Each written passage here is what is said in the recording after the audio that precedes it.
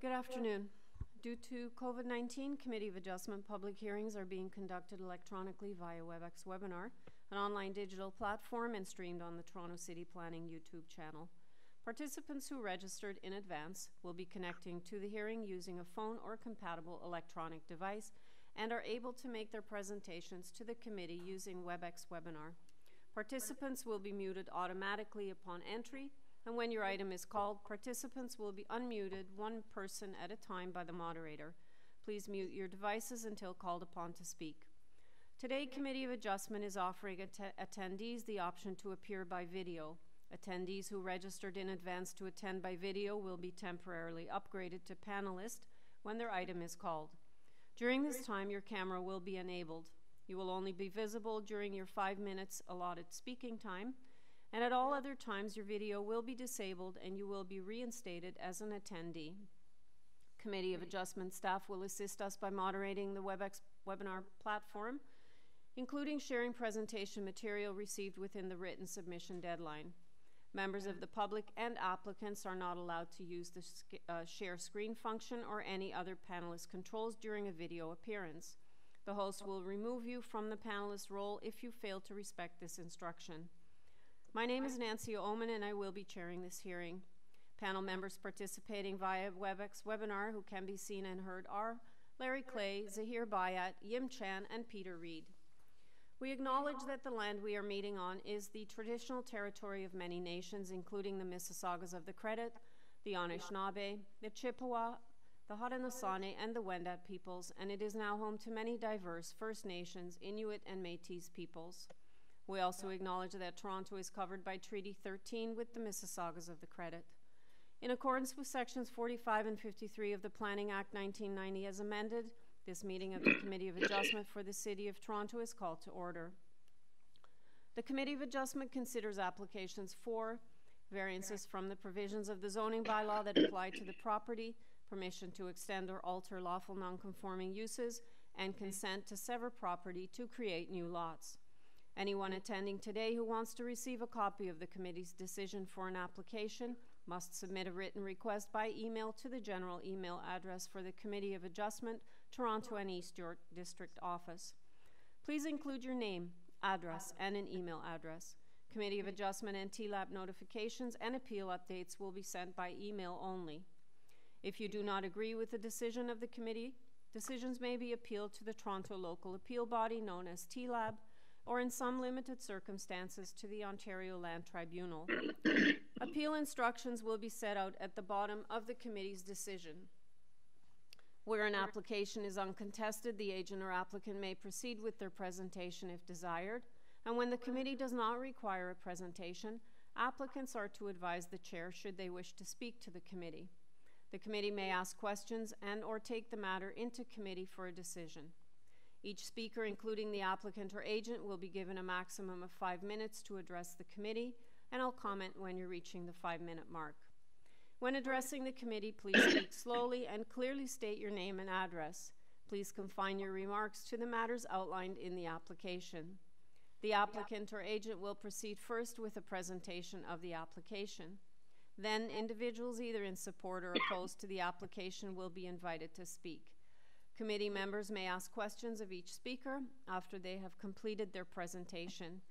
When all speakers are finished, the applicant or agent will be unmuted and will have an opportunity to rebut only those issues that were raised by the speakers. This will mark the end of the discussion, and the application will be taken into committee for a decision.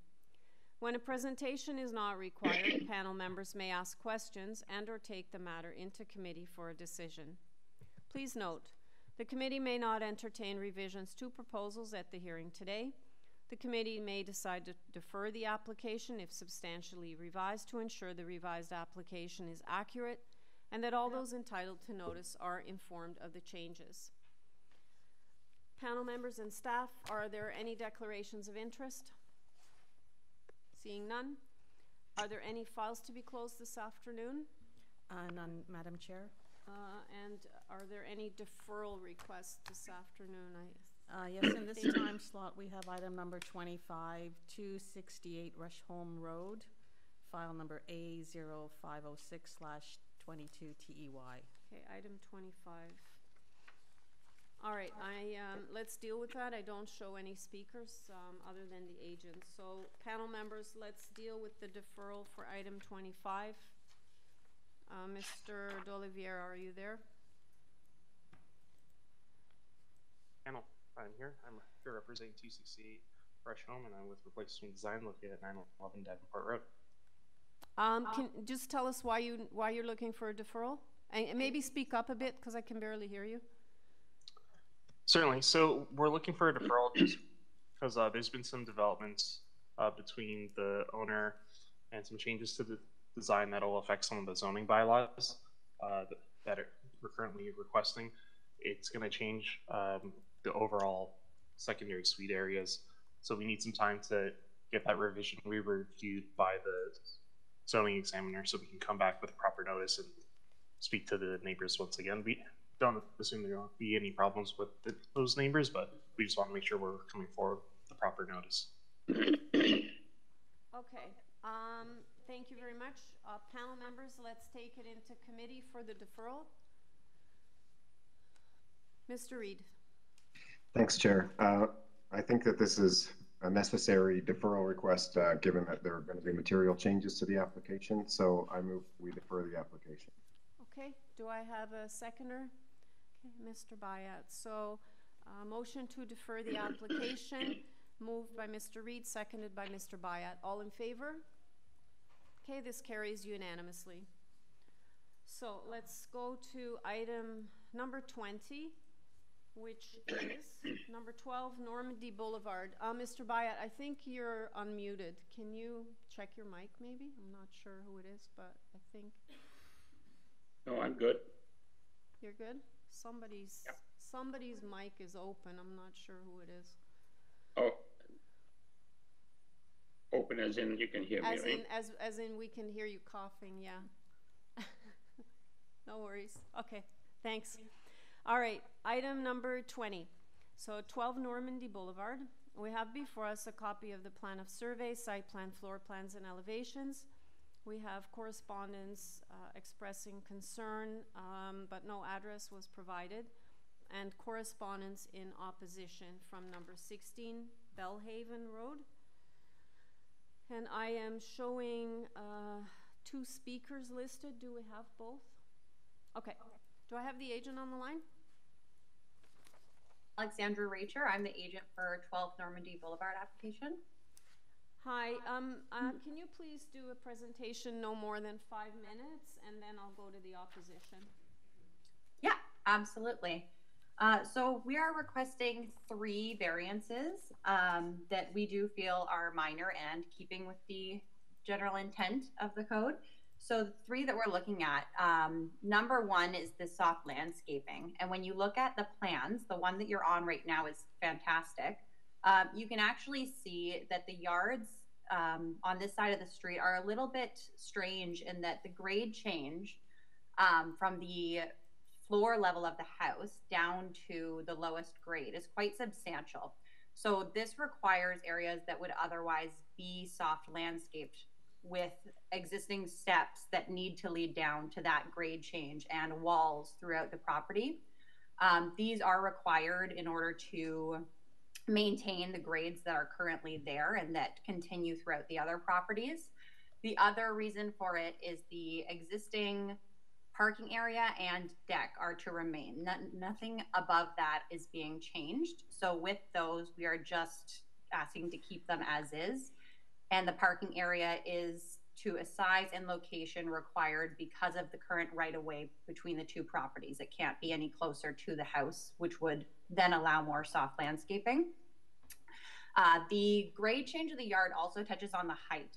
So I know that Sean, I hope I say his last name correctly, Sean Guenther from the community planning did reach out to us about the height.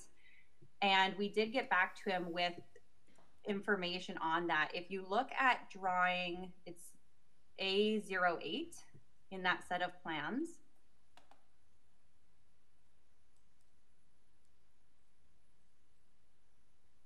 Yeah, that one there. So what you can see is that the grade, the height from grade is actually different because of this grade change in the yard. So the main portion of the structure is under the 4-meter limit. It's at 3.18 meters in height. The portion that is above that height limit is just, it's a bike storage shed area that opens to that upper grade at the driveway. So from that upper grade, it is well under the 4 meters, but when measured from that lower grade that we're calling the finished grade for that other portion of the structure, then it becomes over that 4 meters in height. The last variance would be the lot coverage. It is 9% versus the 5%, and that is a little bit larger, but because of the difference needing the storage at one area and lower, we do feel that it still fits within the area. Most of the backyards here either have large sheds, garages, and similar structures within the backyard. And there was actually, at 18 Normandy was approved for a larger 10.8% recently. And so we do feel that that still fits within the intent and the overall minor variance for the area. Okay. I think we'll hold our questions till after we hear from the opposition, and then we'll have you back. Perfect. Okie doke.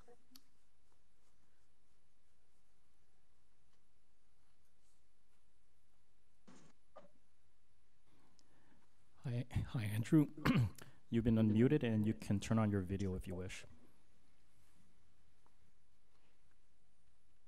Hello, everyone. My name is Andrew Maxwell. I live at 5 Bellhaven Road, which is the street just west of Normandy. I have a couple concerns regarding this. In the site map, what you can't see with the site map is there's actually a private laneway behind Normandy property, which is used by several residents to get in and out of their property. I feel like the amount of hardscape will increase potential rainfall and flooding issues in the back. I know the other Normandy, other 118, they had a large increase or large building, but I was unable to come and I didn't reach the deadline. But the other issue is the logistics of it. I know it's a small variance, but these people use the back laneway to build, which is private property. So I'd like that to be taken in consideration, something this size, whether small or large, that it take into account that they are aware that this is private property and does not entitle them to use it. And basically, that's all I have to say. Okay. Panel members, do you have any questions for the speaker? Okay, thank you very much. Andrew? Do you have Lily Adams? Hi, Lily, you've been unmuted. Yvonne, Hi, Lily? Hello?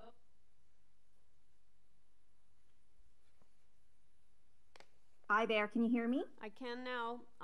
Okay, great, thank yeah. you. I'm also, hold on. I need you to state your name and address for the record, and then you have 5 minutes. Okay, it's Lily Adams, 23 Belhaven Road. So I do agree with Andrew that that is a private laneway. Many of us use that private laneway to park, and you know, there are kids occasionally who play in that area, and there are also plants.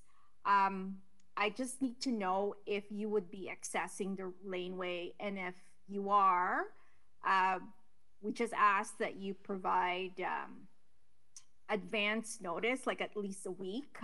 I'm saying this because in the past, the neighbors on Normandy have used that private laneway, and after that, you know, like I couldn't get out of my parking spot, you know, and we needed to tell the contractors to move their truck, and, you know, they were disgruntled about that. And also, there was an occasion where rubble and mud was left on the private laneway, and then there were plants that were actually destroyed. And, you know, I do not oppose at all. It's just that if we could receive ample notice, like at least 1 week, so that we can prepare for it. And that's it for me. Okay, panel members, do you have any questions for the speaker? Mr. Clay? Just a quick one, just I need to understand this private laneway. So this is a laneway in between the houses on Belhaven and Normandy that is for the exclusive use of the people who live on Belhaven? Is that? That's correct. Okay, so Normandy folks don't have any rights to that laneway? No, okay. No, they don't have. Okay, thank you. Thanks. Okay, any other questions? Okay, thank you very much. Ms. Rackhar, are you there? Yes. Alrighty, so if you could speak to the issue raised, I know they're more of a private issue, but if you can just alleviate some concerns here. Absolutely, absolutely. So I know the two concerns. The first one was about the amount of hard surface and creating any kind of runoff issues, and the construction will be done in a way that mitigates any of that. This is, I mean, if you do see overhead views of the yards, they're very similar hardscape throughout all the other yards surrounding them, and we would be sure that the construction is done to not cause any kind of issues with that.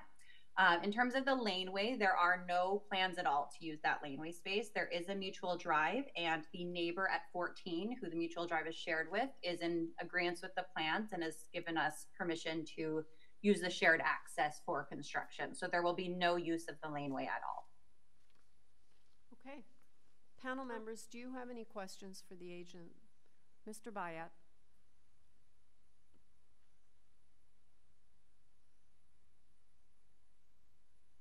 Had to unmute. Thank you.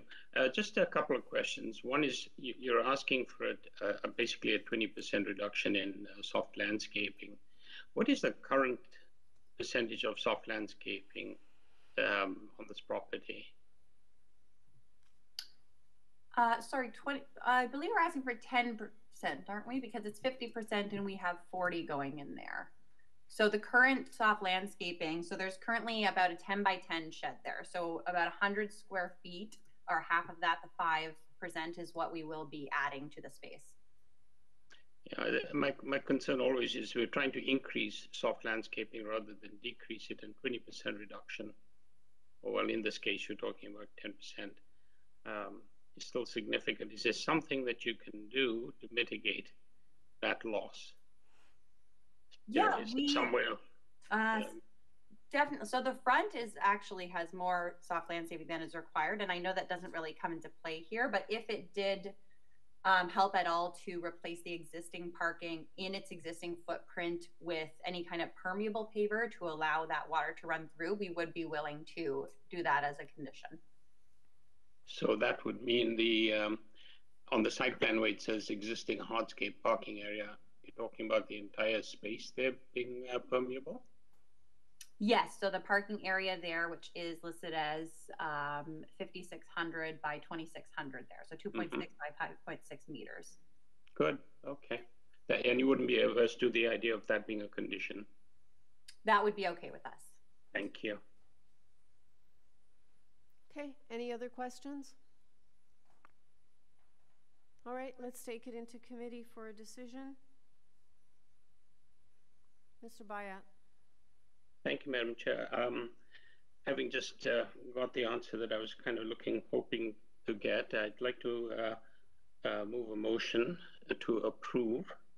I don't believe there are any conditions, but the only condition that we would apply is that the parking area that's indicated on the site plan be constructed of permeable materials.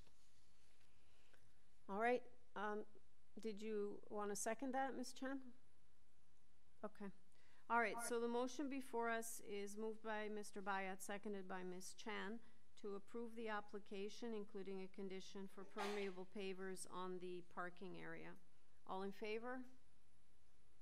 Okay, that carries. Okay, item number 21.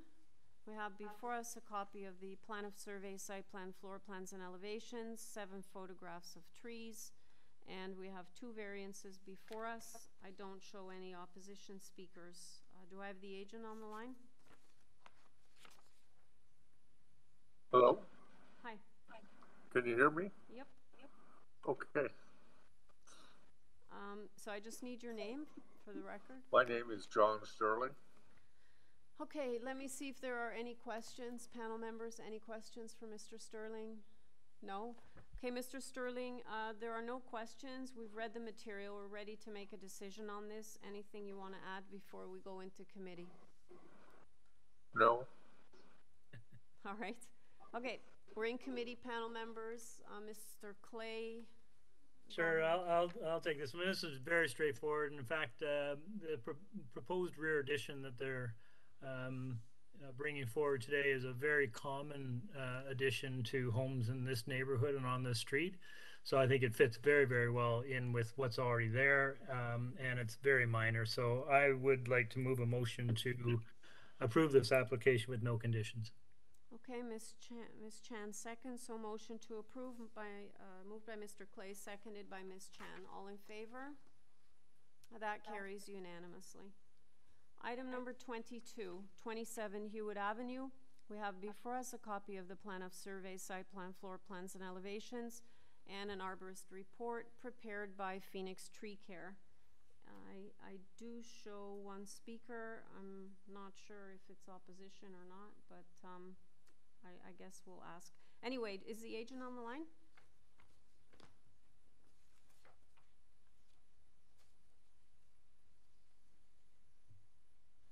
Hi, Joe. You've been unmuted. Can you hear me? Yeah, I can now. If you can just okay, great. Just state your name for the record, and then I'm just going to find out if this speaker who's listed is in opposition or not. Yes, my name is Joe Dome, 133 Torresdale Avenue, agent for the applicant. Okie doke. Can you just put me through to the speaker that's listed? Hi, Jeannie. You've been unmuted and you can use your video.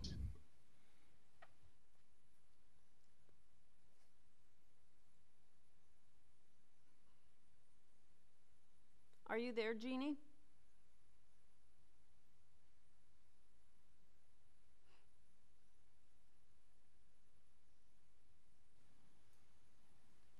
Hi, Jeannie. Can you hear us?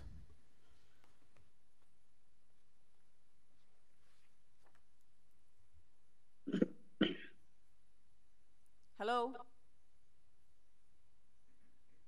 Miss Alkawi? Not sure I'm pronouncing it right, but...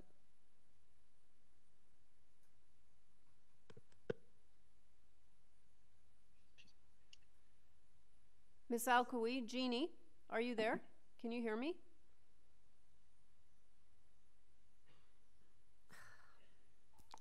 She's been logged in all. I can try to call her. Yeah, can you please? She might just be watching. I'm not sure, right? Okay, while you're doing that, Mr. Dome, I'm just going to see if the members have any questions. Panel members, do you have any questions for the agent? No? While we're waiting, Chair, just for the proposed third floor balcony, it's hard to tell from your drawings what kind of material it is. Is it going to be privacy screened? I don't believe it's privacy screened right now, but that we could add that as a condition. Okay, great, thanks. Any other questions?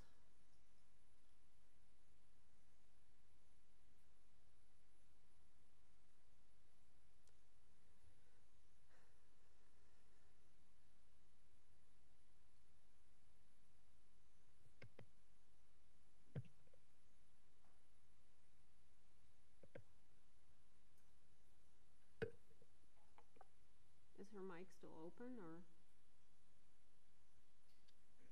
I don't know. try it. Yeah. Because there's no more questions, so, I mean, we're kind of ready to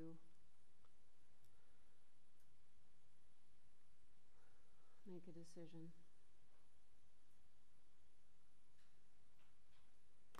It's just playing a greeting. I'm sorry? A greeting, so it's probably like a voicemail or something. Is she still showing as being there? No, she's not flying anymore. All right, so you've made a number of attempts now. All right, panel members, is there any other questions for the agent? We've made numerous attempts to contact the speaker who's listed. Okay, Mr. Dome, I think we're ready to take it into committee. Is there anything you'd like to add before we go into committee? I would like to add that the owners have received letters of support from both adjacent neighbors at number 25 and 29 Hewitt, and they were received after the submission deadline. Yeah, we have those letters. Okay. Thank you very much. All right. Ms. Chan, did you have your hand up?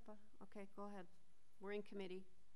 Yeah, I would like to take this one. Yeah, I think that the privacy screen is a good idea. But also I noticed that in terms of the height and the massing of this this proposal is actually is comparable to other large homes in the area. So I don't have any problem with this proposal. Okay, is that a motion? Move for approval. Alrighty. The first floor balcony, both sides. Okay, so motion is to approve with the condition for privacy screening on the third floor balcony on east and west sides. Moved by Ms. Chan, seconded by Mr. Bayat. All in favor? That carries unanimously. Okay, the next item is item number 23-208 Bellwoods Avenue.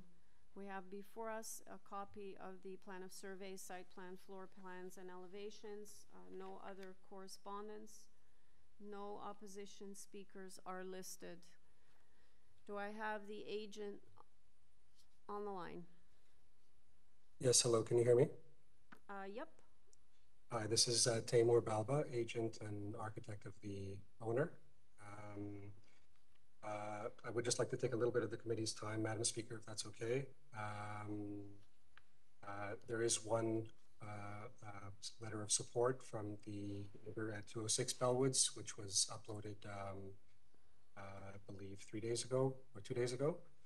Letter of support from the adjacent neighbor to the south. I would just contend that this is these are modest minor variances being sought for a growing family, as well as to make a basement suite, 2-bedroom, and bring an affordable 2-bedroom basement suite online as well. We do come, however, with a kind of a last-minute observation here and in discussions with our case manager, having noticed a height of 10.44 meters being requested. We'd just like to say that in all of the application form, in every single drawing that was presented and shared with neighbors, 11.0 meters is the requested. Again, in speaking with the case manager and I couldn't review the drawings that from which measurements were being taken, but it seems as though measurements were potentially incorrectly taken or not include the roof construction, which goes up, which is evident on all the drawings, elevations and sections. If you go to the 10th slide, please, drawing A202.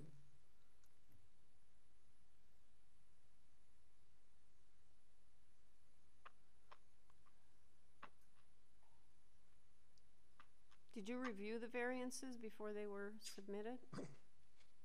Our only mistake in this, Madam Speaker, is catching this too late. It brought up questions that could not be answered in time.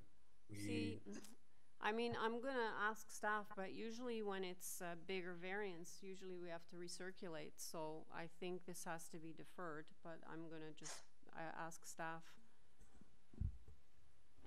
Yes, if the variances are greater, and it sounds like the height will be, the application will have to be deferred to give new notice. However, the agent may want to confer with the zoning examiner, because this was based on the zoning notice that we have, and that's our notice. So if there's a problem now, it should be deferred for at least consultation with the zoning examiner to get the proper zoning variances identified and new notice given.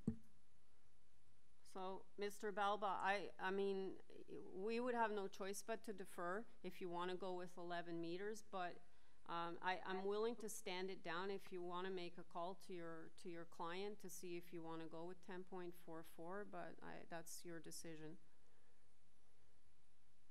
Thank you. I appreciate that, Madam Speaker.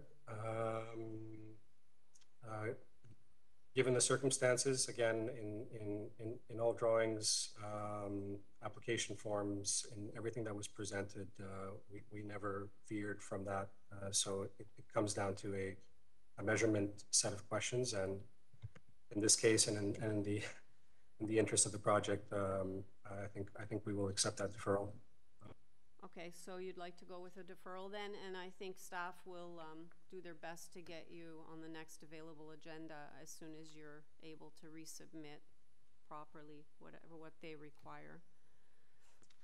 Thank you, Madam Speaker. I appreciate that. Okay. And thank you to the committee, and sorry to have taken your time. Yeah, no worries.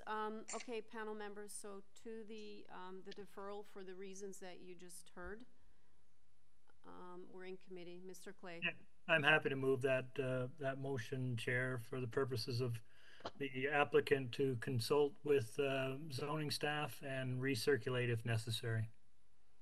Okay, and Mr. Bayat seconds. So motion to defer, moved by Mr. Clay, seconded by Mr. Bayat. All in favor? That carries unanimously. Okay, item number 24. 225 Westlake Avenue. We have before us a copy of the plan of survey, site plan, floor plans, and elevations. We have a revised site plan, floor plan, and elevations, a revised zoning waiver, 8 photographs of similar properties. We have decisions for a number of properties on Westlake, Lumsden, and Wallington and Main Street. An arborist report prepared by Greenprint Consulting Arborists.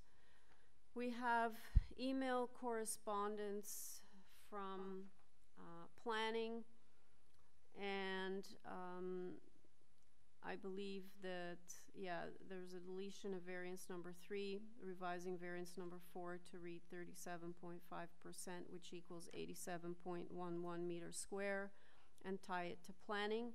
And we have forestry asking for condition number 1. We have a number of letters in support, 20, and that includes number 223, which is adjacent, and the rest of the signatures are from residents on Westlake and Crew Avenue. Let me see here. Okay, I don't show any opposition speakers. Do I have the agent on the line? Yes, good afternoon. My name is Leo Mastandrea. I'm the agent for the owners at 225 Westlake. Mr. Mastandrea, can you just confirm what I said about the deletion of variance number 3 and revising variance number 4 to read 37.5, which equals 87.11 meters? Is that correct? Yes, that's correct. We had a phone call from planning to reduce our coverage, which basically was the existing detached garage. So we removed it to bring our numbers back down to reasonable levels. All right, so we're looking at the variance as amended with those 2 changes.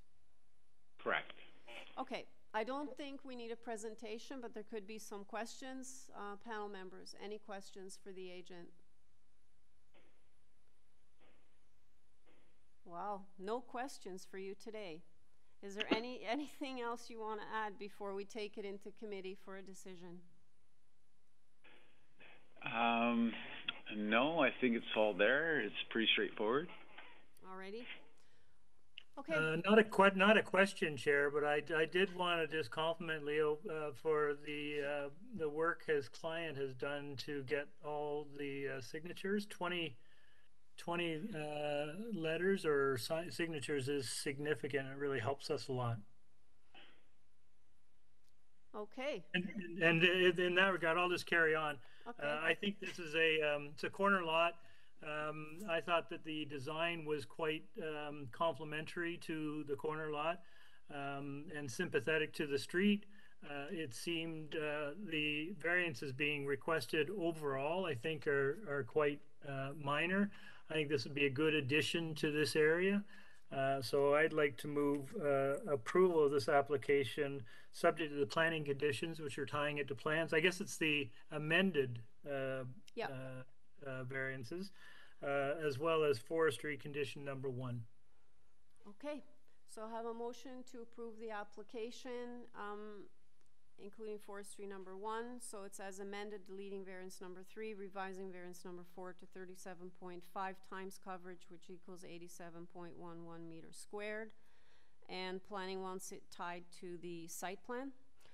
Okay, now that's moved by Mr. Clay, and I don't know who had their hand up first, Mr. Bayat or Ms. Chan. So Ms. Chan can have it. All right, Ms. Chan seconds. All in favor? Okay, that motion carries unanimously. Item number 26, item number 25 was dealt with. So item number 26, 182 Wychwood Avenue. We have before us a copy of the plan of survey, site plan, floor plans, and elevations. Correspondence in opposition from number 33 Pinewood Avenue, and I do show one speaker. And do I have the agent on the line?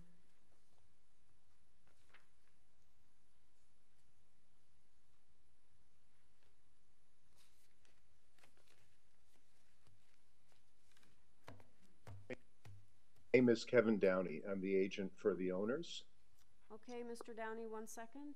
Do we have the speaker on the line? Madam Chair, I'm still trying to contact the registered speaker. Okay, Mr. Downey, we do have one speaker listed in opposition, which is the person that had submitted the written opposition, which I'm assuming you've read. So in the meantime, while staff tries to get in touch with her, I'll see if the panel have any questions for you. Panel members, do you have any questions for Mr. Downey?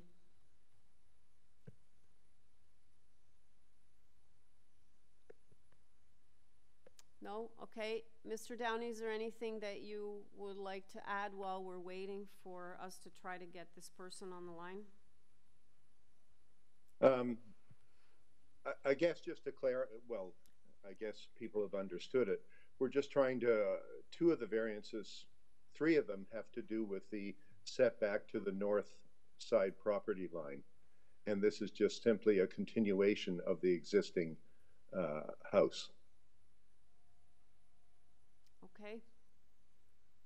I do have some comments about the letter of opposition, but I assume the process is to wait for her to speak first.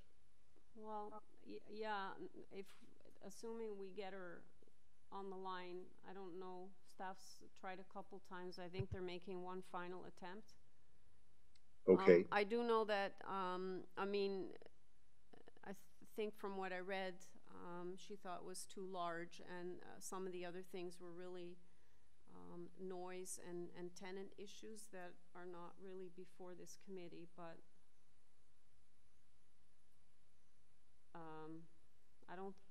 doesn't look like we're able to reach her.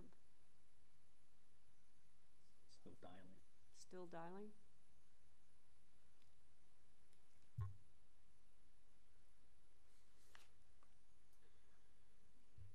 Says connected.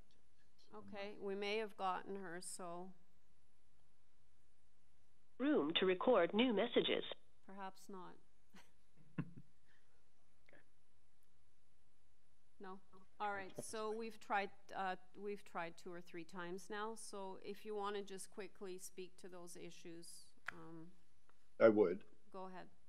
Okay, she listed 5 points of objection. The first one being that she thinks the garage is 2 stories. It's not, it's 1 story. The property, item 2, there's no density in terms of people load. This is a 2-unit place existing. It will be a 2-unit place with no change in the bedroom counts for the space. Item 3, I would mention that both properties, both Pinewood and Wychwood are deep lots, so you're not as close as one might think. And the 186 at Wychwood is directly behind her, and that is a similar sized addition as what's being proposed.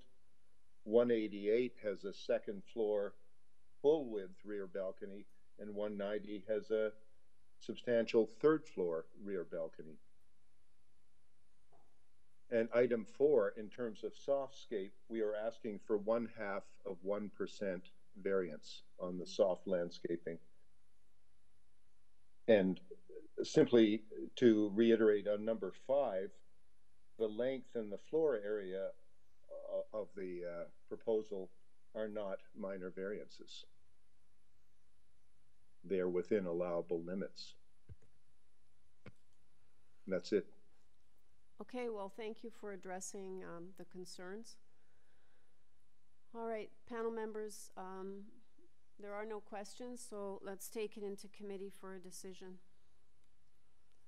Mr. Reid. Thank you, Chair. I think this is a well-designed project that really, I think, mimics the type of additions that happen in this neighborhood and specifically on the street. It's been stepped down to the rear and it's restrained. And I think looking at the actual variances being requested, they are minor, both in amount and in impact. So I move approval of this application with no conditions. Okay. Peter, what do you think about the 3rd floor balcony?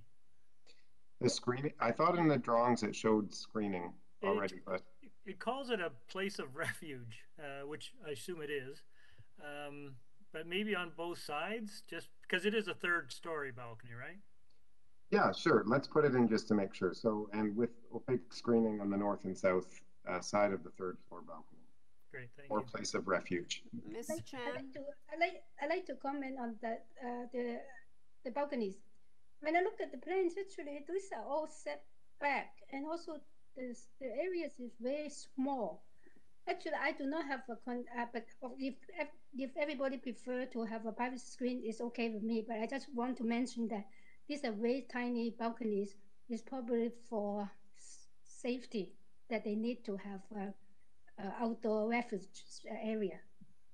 But I'm okay with the privacy screen, but I don't think they need it. Okay, I think it's just on the 3rd floor that you're proposing it. Yeah, I'm agnostic about 2nd floor, but usually when you get a 3rd floor, you get a lot of overlook. So I think it's probably, regardless, it's probably not a bad idea. Okay, so the motion then is with a condition for opaque screening on the north-south side of the 3rd floor balcony. That's moved by Mr. Reid. Are you seconding this, Mr. Clay? Okay. Sure. All right, all in favor? Okay, that motion carries. Item number 27, 1 Grimthorpe Road. We have before us a copy of the plan of survey, site plan, floor plans, and elevations. We have email correspondence from transportation. They don't have any concerns.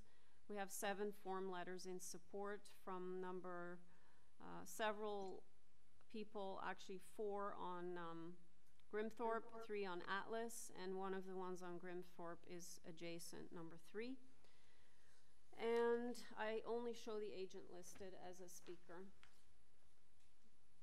Good afternoon once again, committee. My name is Mike Oliveira. I'm here representing 1 Grimthorpe Road. I'm with replacement design located at 911 Davenport Road. Alrighty. Panel members, do you have any questions for Mr. D'Oliveira? Mr. Baya?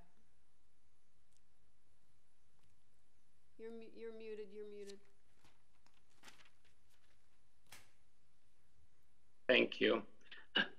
Just if you could just address the variance number 5, is that an existing situation as well? So that's in regards to the soft landscaping. Yes, we're not really proposing any change to the overall hard landscaping that there is currently. This number gets triggered just because of the what's considered front yard being slightly different now that the addition moves forward slightly.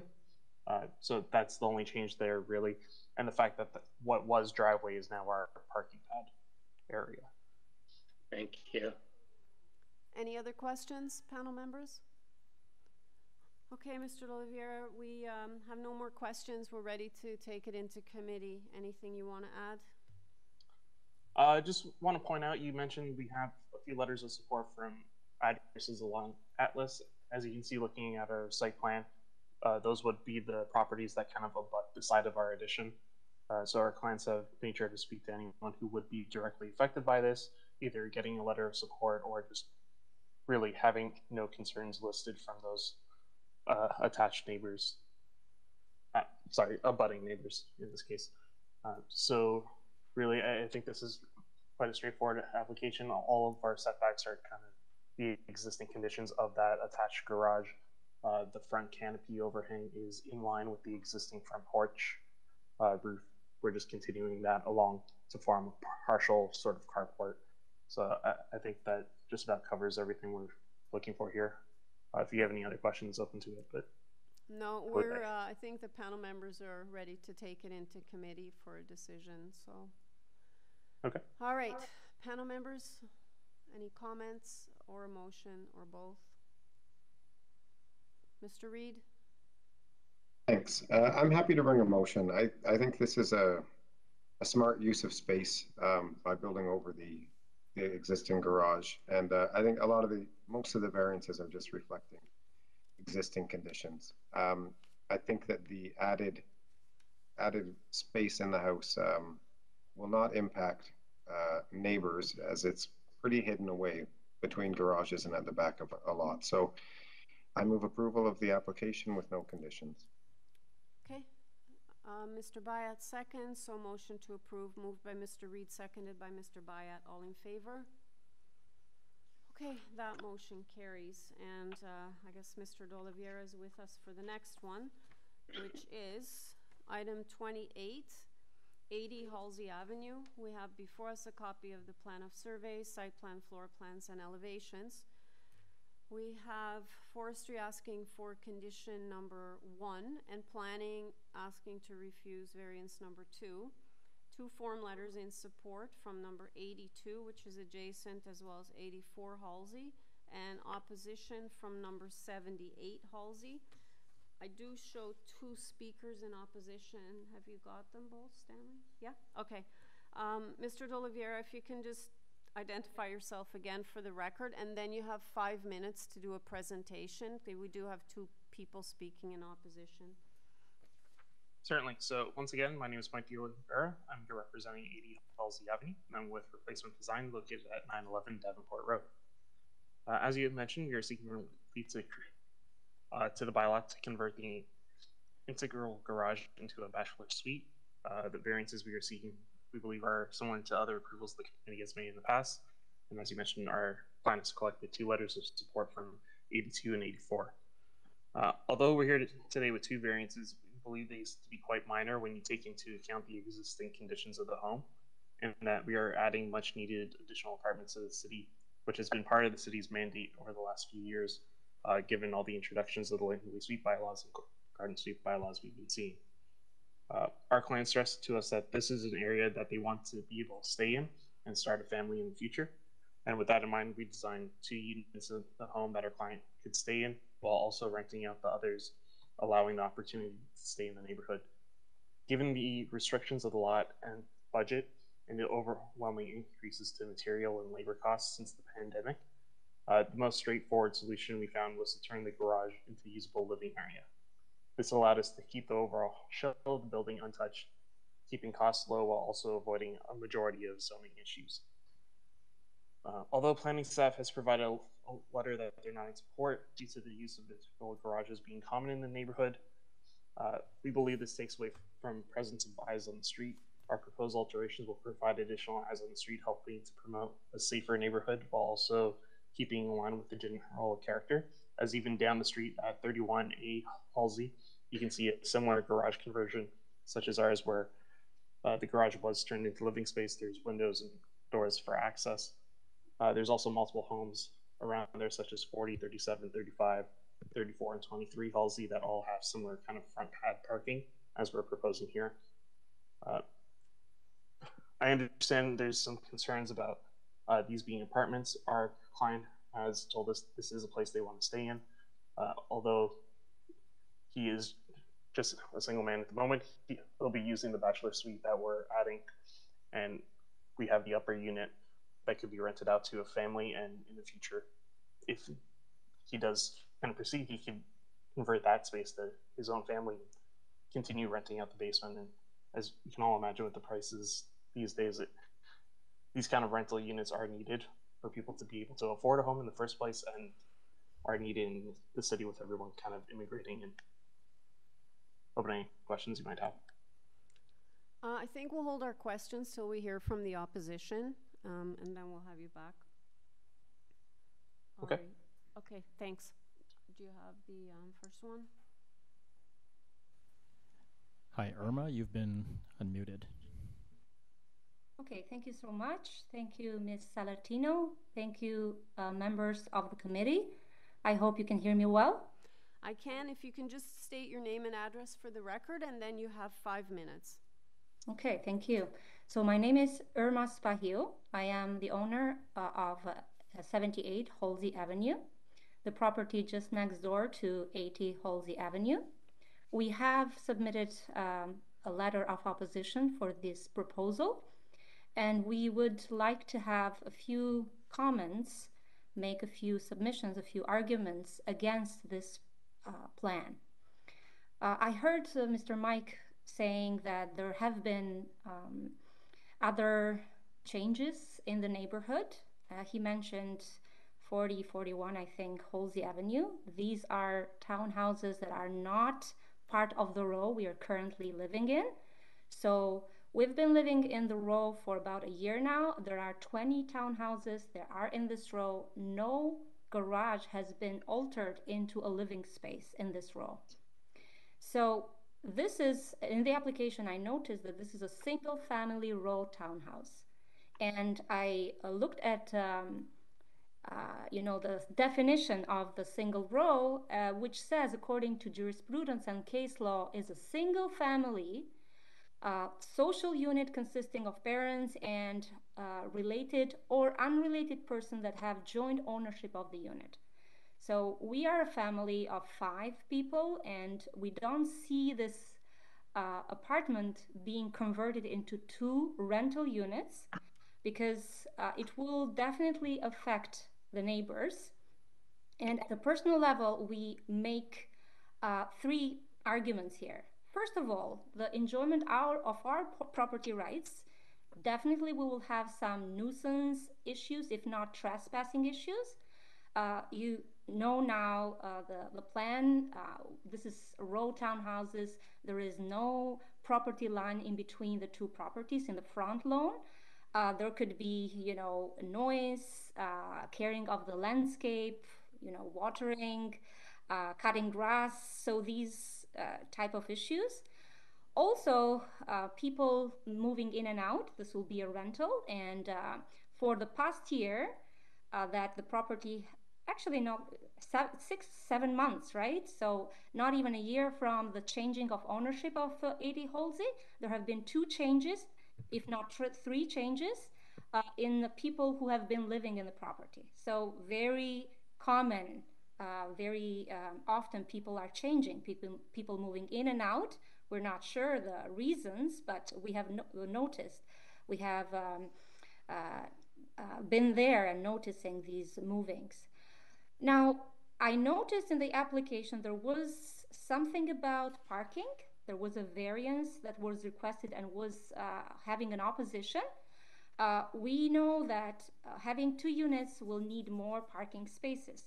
We are removing a garage and adding another unit there, which means, of course, that 2 units, at least 2 cars will be parking. there. And of course, it could add to the noise and nuisance of our property as well. The altering of the door that is proposed to enter, you know, the new suite that's being proposed is right in front of our dwelling as well. So there is not even 2 meters distance between their garage and our garage, and it's just too close to our property. So we don't even see how people can move in with their things, couches and everything. So that would be a problem for us. And also there is an altering of the front wall of the unit facing the street. So the door garage will be altered to a window, which of course will be not a minor, so something very noticeable at the front of the street in HALSEY Avenue. All the other townhouses look the same, but this one will look different. Another reason at the personal level, economic reasons. So we bought this property after 14 years living in this country. We've invested a lot in this property, and having a rental property just next door to us will definitely, in this crisis that we're experiencing right now, volatile housing market, this will decrease the value of our property, and we will not even know how much our property will cost, will be valued in the future. So definitely we fear a decrease in the value. Because I would assume that people want to buy a property where there is no rental just next door to them. The third is the safety reasons. You're at 5 minutes. I need you to wrap up now. Yeah, so safety reasons, definitely fire hazards, many people living there, many foreign people like moving in and out. So we definitely have small children. I have 3 daughters that I'm raising. So I definitely ask from the committee to keep this into consideration. We are considering a corporation application here, Pearl State Incorporated versus individual. Okay, you're at 5.5 minutes, so I'm going to have to. Thank you for the opportunity you provided to us, and I hope you'll take these reasons into consideration. Thank you. Thank you very much. Any questions of the speaker, panel members? No? Okay. Do you have the second one?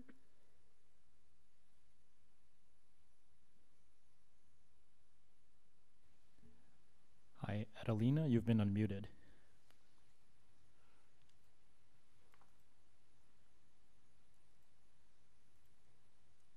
Adelina, are you there?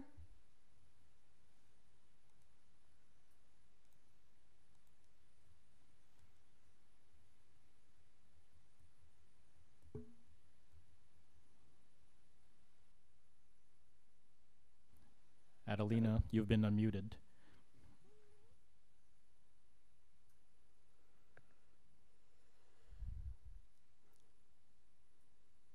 Adelina, if you can hear me, it's your turn to speak. If you wish to speak. If you don't, please let me know.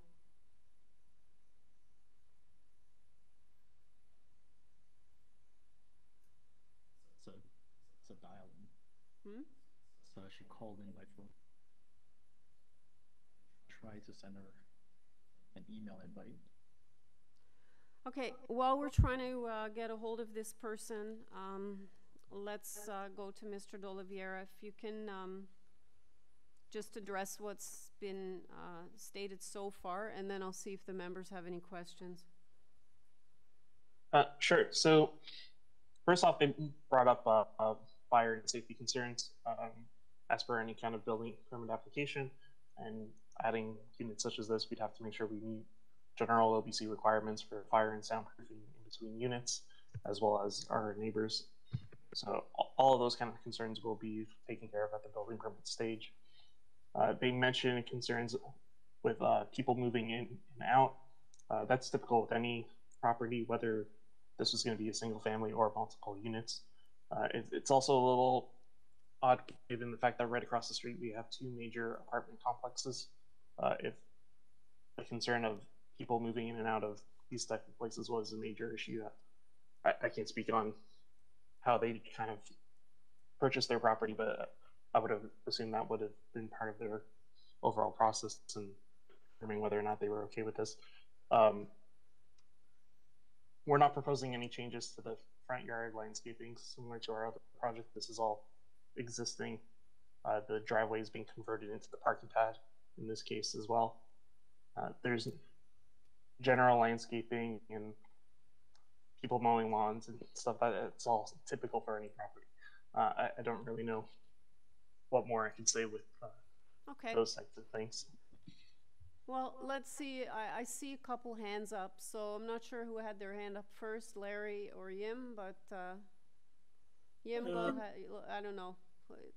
Who wants to go first, you or Larry? Because I don't know. I'll defer to Yim. Okay. Okay. My question is very simple. I noticed on the same streets, the people actually also park on the driveway while they have indigo garage. I just want to know, do you know anything about this parking on the driveway? Are they permitted as space, or they just park on the driveway anyway, even if they're garage? Yeah, as far as I can see, it's typical throughout the city, and anyone who has this kind of typical garage, they tend to park on the driveway anyways. Most of these garages turn into sheds, essentially. And that seems to be the case throughout most of the street, where you see multiple cars parked along the driveway instead of actually in the integral garages themselves. And just to clarify, the previous speaker mentioned the property I referred to as 41, but it's actually 31A if you were to try and look it up as well. But 31A was the one I was referring to that has a similar converted garage. Okay, Mr. Clay? I had the very same question. It was all about parking, in part because you've seen we do have a report from planning which is suggesting that we refuse your variance for front yard parking. I will admit I did go up and down the street, and it looked like virtually every driveway had at least one or two cars in it. So I'm interested in your response or your observations on planning's recommendation. Yeah, so we understand planning wants to keep the kind of integral garage use, but the way, as you pointed out, it's not really used properly as parking. Most of these people are using it as a storage place or a shed. This property is accessible by public transit. There's bus stops within 5 minutes for any potential renters. With the approval here today, hopefully, we would have the required one parking space on the lot. So there isn't necessarily a parking shortage if we were to be approved for that one parking space in the front of our property here. And if I could just go back, 40, 37, 35, 34, 23, these are all properties along Halsey that have no integral garages. They all either park completely on the front property or in partial carports, but none of them seem to have full depth carports that could even have parking behind the front wall. These are all properties that have similar conditions that we're applying here. Ms. Chan.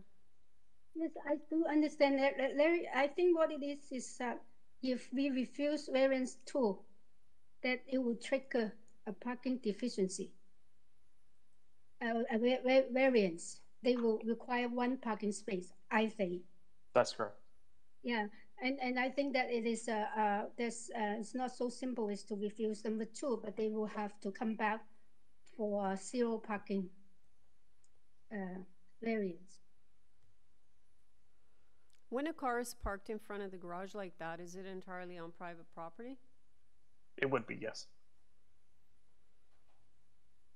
We have over 6 meters from the front of the garage to our property line. And that's what my observation would be. It seemed, I just don't understand if they are parking wholly on private property, why is that a problem? Is that a question to me, sorry? Or well, sure, you can take a shot at it. Yeah, that's kind of a hard one for us to answer as well, because this is a typical situation. I'm sure you see along your own streets as well, people park on the front driveways all the time. It's not necessarily an issue until you apply for a zoning or building permit. Technically, if somebody wanted to make a complaint, they could call and say that someone's parking illegally in their front yard. But generally speaking, parking authorities aren't coming through and giving everyone who's parking in their driveway a ticket. So it's a point where the zoning bylaw and kind of general practice and the way the city kind of enforces things don't really kind of mesh together properly. It's an issue for the zoning bylaw, but it's not really something that anyone else kind of sees as a problem or deals with from a parking enforcement. Okay. Yeah. Let me just check with staff for a sec.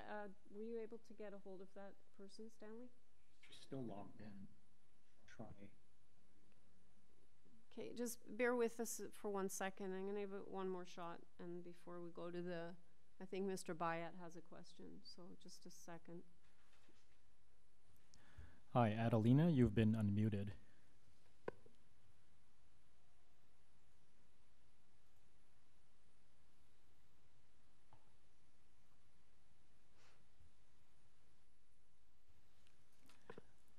Adelina, are you there?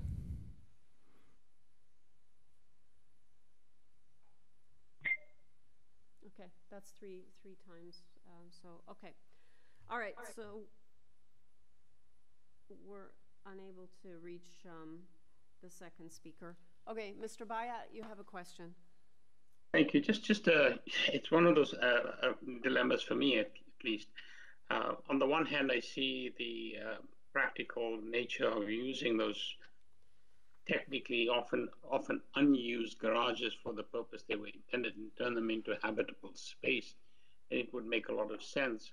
By the same token, by approving this, does this mean that we trigger some other issues that planning seems to perhaps have in mind, perhaps? I'm not sure. This is a bit of a dilemma for me. So in terms of approving, say, the parking space? Yeah, because planning has basically said parking spaces in the front yards not approved in this particular area. And I can understand your client's perspective, and not only your client, presumably many other folks who have this kind of situation where you've got a garage, using it for storage, might want to turn it into a habitable space and just leave the car outside in the driveway on your property. So you've got a bit of on the one hand, this sort of common sense approach, and on the other hand, you've got the issue that planning has raised and saying, this is not generally permitted. So it's a question of which one do you go with. Yeah, I can say from our phone calls with planning, they really did say it comes down to whether or not committee was to approve us. They didn't have any other concerns, minus the fact that this is their general opinion for these types of applications in this area. So they didn't really have any concerns with any other aspects of the project or anything else that would trigger. It was really just kind of their general sense for this area. Yeah, yeah. And this kind of is the only way to make an apartment work for this type of row house, because as you realize, there's no access to the rear. It's kind of hard to fit in any kind of steps down to a basement or anything like that in the front without triggering additional variances for soft landscaping. So this was kind of the most straightforward approach and best use of the space we could get. Are we in committee, Chair? If there are no more questions, then we can go into committee, yeah. Okay. Do you have a question, Ms. Chan? Otherwise, Mr. Clay is going to... We are in committee, right? Well, yeah, but Mr. Clay, I think, was going to say something. So, yes, we're in committee. And then I'll come to you. Okay? Yeah, thanks, Chair. I think we're all struck by, sort of the practicality of what the applicant is asking for. At least I am. I don't frankly have any difficulty with the parking arrangement that is being proposed, where they can park on the driveway, which I think from my perspective is kind of practically what most people, if not all people, do on that strip. And if you go up and down, not only is it one car, there's often two cars on the driveway. So that seems to be the norm. I'm curious what my colleagues think, but I frankly have no difficulty with this application in general, and I have no problem with approving variance number 2, which would allow them to park on their driveway. Ms. Chan?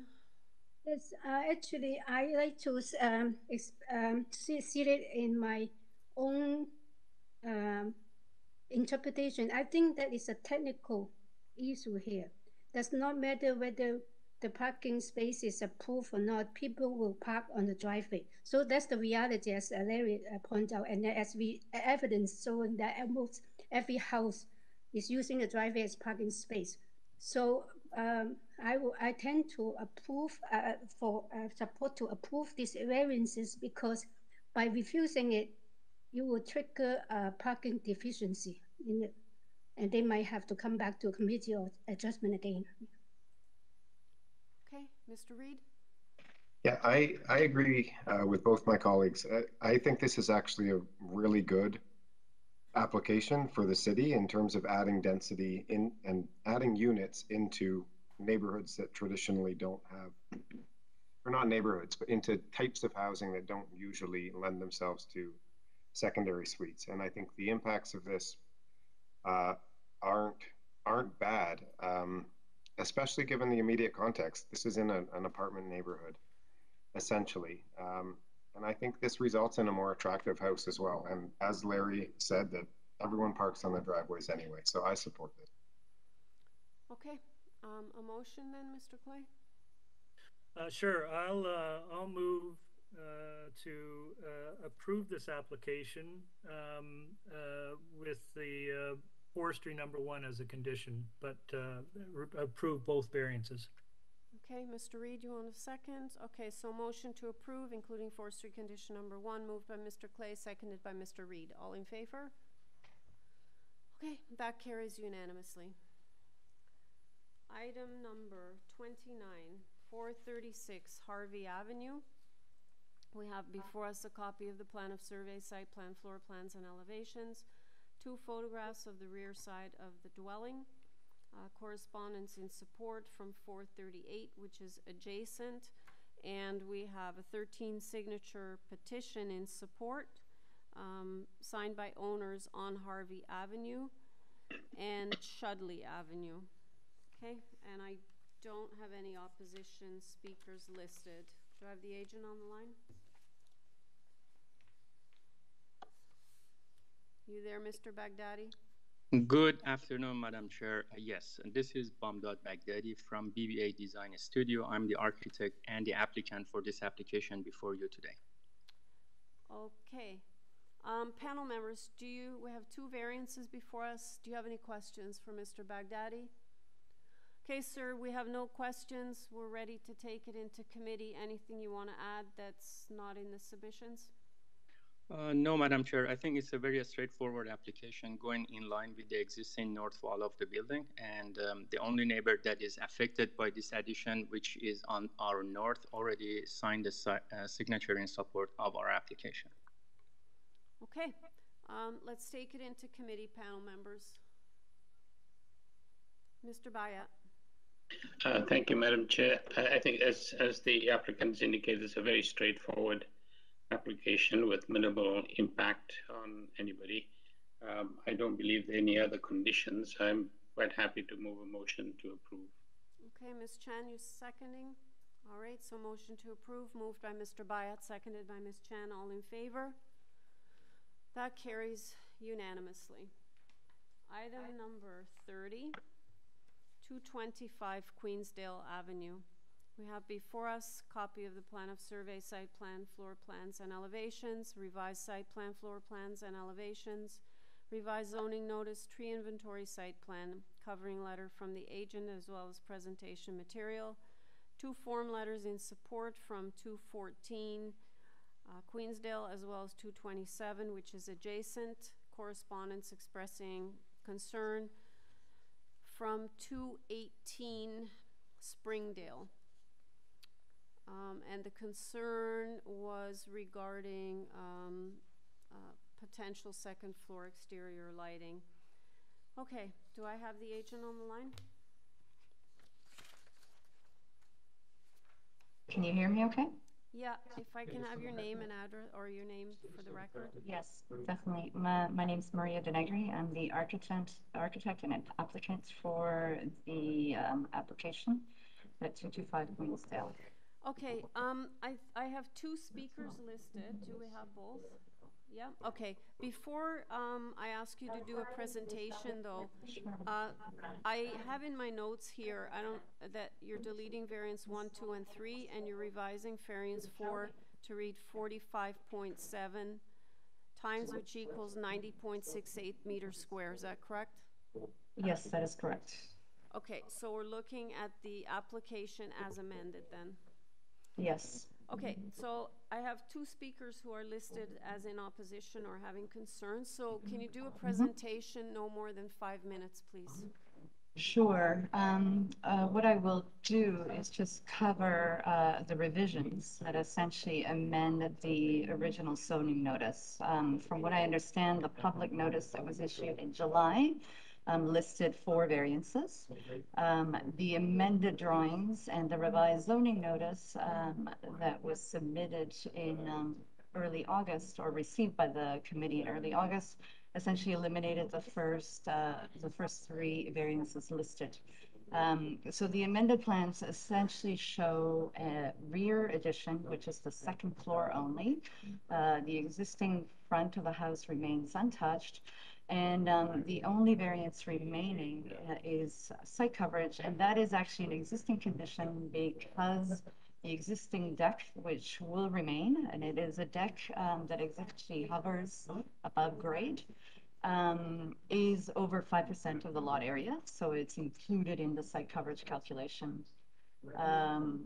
The material that we submitted in the cover letter explaining these revisions, I hope, clarifies those changes. And I guess I'm here to answer any other questions.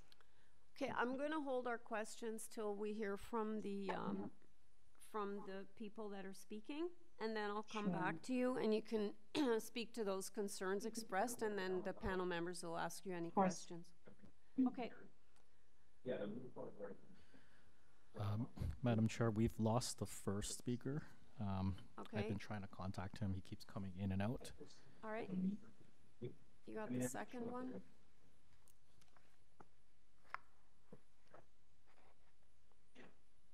So I'll put this together now.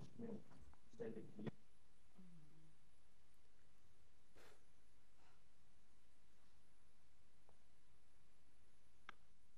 Did we lose him too? Trying to unmute him. It's locked. Through you, Madam Chair, the lot coverage variance that the agent has it's increasing. Oh yeah, it's increasing. It's actually increasing. It's a larger variance than what we gave notice on. Okay, sorry, I should have caught that. Thank you for pointing that out. Okay, Maria, we're trying to get a hold of the people listed. We're not having much success. Having said that, staff just reminded me that when there's an increase in a variance, we have to recirculate. And I do appreciate the fact that you've removed 3 variances and we're now sitting with 1 variance before us. But because it's larger, we have to recirculate, which means we're looking at a deferral. Okay. But so in the, I understand. I think I understand what you're saying. So we've deleted the original variances 1, 2, and 3. Yeah. The amended zoning notice listed the existing basically lot coverage at 45.7%. But are you telling me that because that 45.7% is greater than the 41 originally listed? Yep. Yeah, I'm really sympathetic with you on this one, I have to tell you. But, right.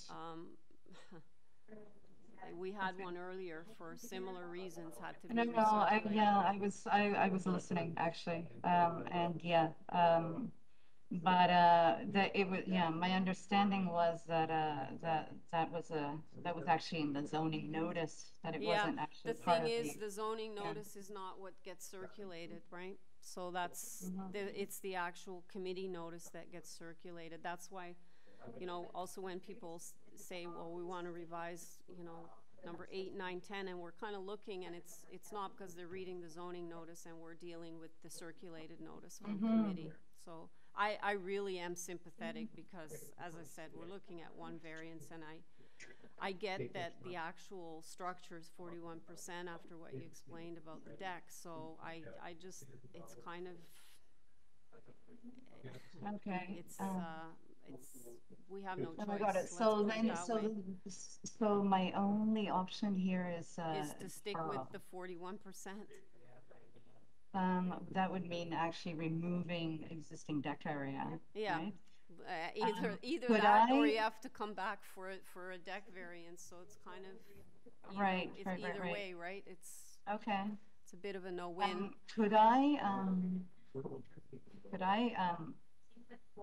ask the client this, or my client, whether or not this is actually an option? And then that's one question. And then second, I mean, if we do a deferral, like how long do we wait? I'm gonna who's ask, able to tell me that? Like in this case, do you have everything you need? Just you have to circulate. How fast do you think you can get this? We submitted everything. Sorry, like, no, I'm talking to staff right now. Just a second. Yeah. We could probably put this on the next agenda that we're mailing out for. I just don't know what that is offhand. So that's September 7th? What are we mailing out for right now?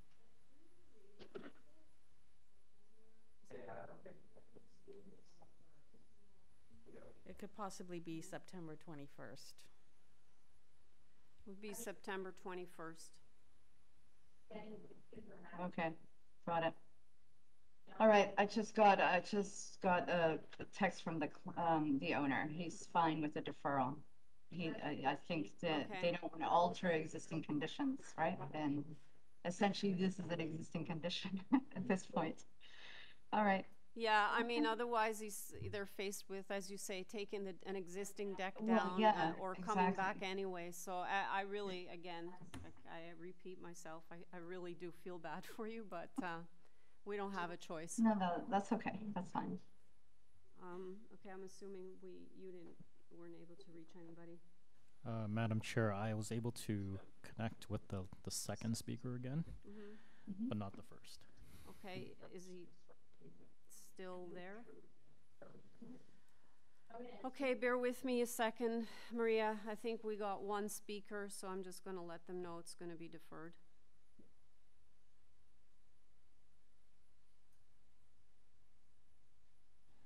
Hi, Michael, you've been unmuted. Yeah, thanks. Hi, Michael, can you just identify yourself for the record? And then I'm assuming you've been listening. We're not hearing this today. We have to defer it now. Yeah, Michael Kogan. I was listening. I just couldn't speak. Yeah, and I guess if it's deferred, it's deferred. Yeah, so basically, I don't know if you've been listening the whole time. Hopefully the agent can connect with you. But you know, there's only one variance remaining, and it's basically for an existing condition of the deck. Like variances 1, 2, and 3 have all been deleted. Yeah, I have a question, but I can ask them. I don't, if it went from 41 to 45. Oh, because they were removing the deck. I gotcha. No, it's an existing deck. So when you come in for variances for something else, it triggers existing conditions. No, I get it, but I think on the original proposal, when it was 41%, that deck was being removed to allow for a walkout, and now so I understand what happened. So that I can't speak to. It's probably best that you know, we encourage Maria to have a conversation with you before this comes back in September. Yeah, we have no issue. We just wanted to make sure that the variances were as they were. So there's no issue on our end. Okay, great. Thanks. Okay, thank you. Thanks. Bye. All right, panel members, so to the deferral. Mr. Reed. Yeah, as you said, Chair, I think it's too bad because obviously the applicant had made a lot of efforts to minimize the impact of the house, and I think came up with a pretty elegant solution. But it's a technical issue, so I move deferral of the application. Okay, so that's seconded by Ms. Chan. So motion to defer moved by Mr. Reed, seconded by Ms. Chan. All in favor? Okay, that carries unanimously. And again, Maria, please connect with the neighbors, and as soon as you get everything sorted out with staff, they'll put it on the first agenda that they're mailing out for. Okay, item number 31. 62 Columbine Avenue. We have before us a copy of the plan of survey, site plan, floor plans, and elevations. We have 4 form letters in support from number 44, 55, 60, and 64 Columbine, so that's both adjacent neighbors. Don't have any opposition speakers. Do I have the agent on the line?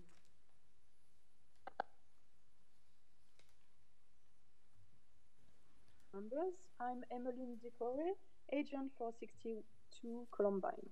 Okay, panel members, who have 2 variances before us. Do you have any questions for the agent? Okay, we're ready to take this into committee to make a decision. We've read all the materials. Or anything you want to add before we go into committee? Actually, no. I would wait for the decision of the committee. Thank you. Okay, thank you very much. All right, panel members, Mr. Bayat. Thank you, Madam Chair. This is essentially a dormer, bringing out a dormer on the third, presumably in the attic. It's a very straightforward and very useful kind of approach to increasing space. I have no reason not to approve, move a motion to approve. So I'd like to move forward with the motion to approve, no conditions. Alrighty, do I have a seconder? Mr. Reed. Okay, motion to approve, moved by Mr. Bayat, seconded by Mr. Reed. All in favor? That carries unanimously. Item number 32, 164 Princess Street. We have before us a copy of the plan of survey, site plan, floor plans, and elevations, 4 photographs of the property, covering letter from the agent, and we have Heritage asking for a condition. Okay, do I have the agent on the line? My name is David Dow. I'm architect with Diamond Schmidt Architects, the applicant. Hi.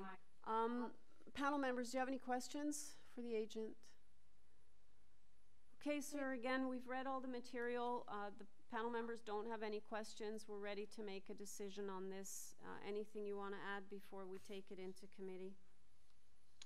Maybe just one very simple statement is this is a contributing heritage building in downtown Toronto that my client is endeavoring to reinvigorate. It was derelict for quite a while before he bought it, and so we're really trying to upgrade in a sympathetic way. There has been some conversations we've had with Heritage.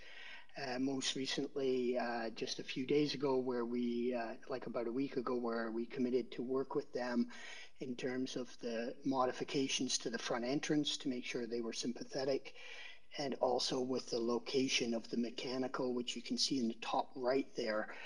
There is a generator that is closer to the street than they'd like, so we've committed to work with them to try and find a amenable solution for its placement and treatment. Okay, Thank you. And you are aware of the Heritage report? Correct? Yes. Alrighty. Okay, let's take it into committee. Panel members, Mr. Clay. Sure, thanks, Chair. This is a very commendable project. It's great to see these kinds of older, presumably either industrial or commercial buildings get renovated in this fashion and actually stay commercial. It's an area that is under fairly significant development pressure. You can look around and see numerous towers, some commercial, some residential. So I don't think this proposal at all would have any negative impact. In fact, I think it significantly contributes to the character of this neighborhood. So I would be happy to move approval of this application subject to the heritage condition you mentioned. Okay, Ms. Chan, did you want to second that? Or did you have But a comment? also there's a planning condition about the screening of the mechanical units, rooftop units. Oh. I think it's mentioned in the report, yeah. Oh, thank you. I missed that. Planning? Okay, hold on. Yeah, I will second that, yeah. That's part of the heritage condition. The heritage is talking about the front entrance. So, hold on. Yeah, well, yeah, that's in the heritage report. Prior to the issuance of a building permit, the owner shall explore options to relocate or redesign the rooftop mechanical unit to ensure it's minimally visible from the public realm. It's part of the heritage report. That's from the planning department, though. No, it's heritage. It's heritage. It's the heritage. They've changed it now. It's like part of the planning division, but it's heritage planning, I think. It's heritage became part of urban design, like they used to be separated, but the titles kind of changed. If you see it there from Ann Fisher, Program Manager, Heritage Planning, Urban Design, City Planning. It's kind of all one now. So we're talking, bottom line is we're talking about the same thing. Yeah, okay. Okay. Did you want to second Larry's motion? Yeah? Okay. So the motion is to approve the application, moved by Mr. Clay, seconded by Ms. Chan, including the heritage condition in the August 10th report. All in favor? That carries unanimously. Okay, the last item in this time slot is item number 33, 66 Winona Drive. It's a copy of the plan of survey, site plan, floor plans, and elevations, and one photograph of the fire shutter that we have before us. We have one variance, and there are no opposition speakers listed. Do I have the agent on the line?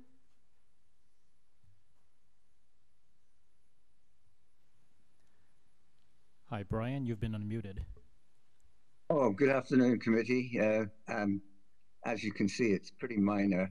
It should have been included in the last hearing, but the client decided to go with a fire shutter instead of a fire-rated window, and that triggered the variance. And as you can see from the photograph, it's pretty easy to understand that it is very minor in nature.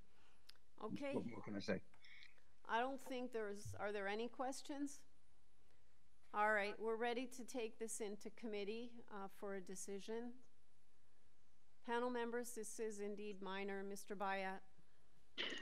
Thank you, Madam Chair. Just a comment before I move a motion. I've seen these sorts of shutters in many parts of Europe, particularly in Italy, and I didn't realize they were called fire shutters. I have no objection to it. I learned something new in the process. Since there are no conditions, there's a very, very minor variance.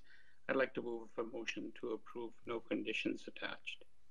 Okay, Mr. Reid is seconding, so motion to approve, moved by Mr. Bayat, seconded by Mr. Reid. All in favor?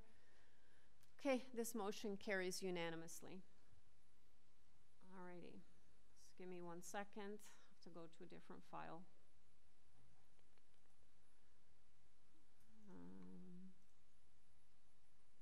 Okay, item number 34, 16 Mapleview Avenue. We have before us a copy of the plan of survey, site plan, floor plans, and elevations. We have a covering letter from the agent. We have 14 form letters in support that include number 14, which is adjacent. More houses on Mapleview, McGregor, and Beresford Avenue. I am showing one speaker in opposition. Do you have that person on the line, just so I know? I'm gonna have to double check. I'm sorry? I'll have to double check. You have to try? Okay. Some of these users did not use their full name. Okay, no worries. Let me know. Okay. Do I have the agent on the line?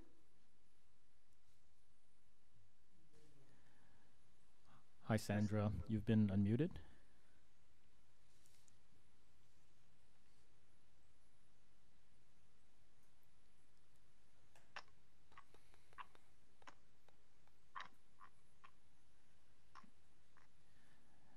Sandra, are you there?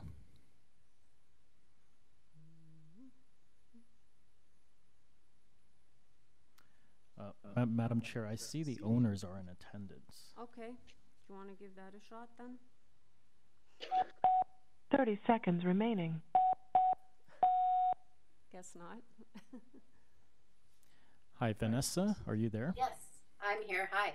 Hi, hi Vanessa. Are you speaking, or is Mr. Smith, we don't show him as being online, so are you speaking?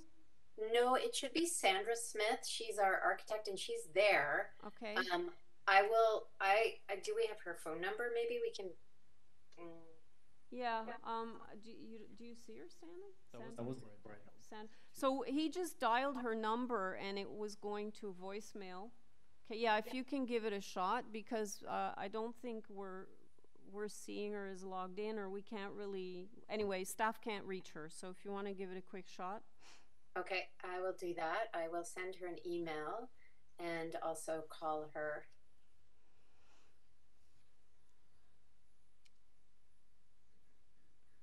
Okay, you call her and I'll send her an email.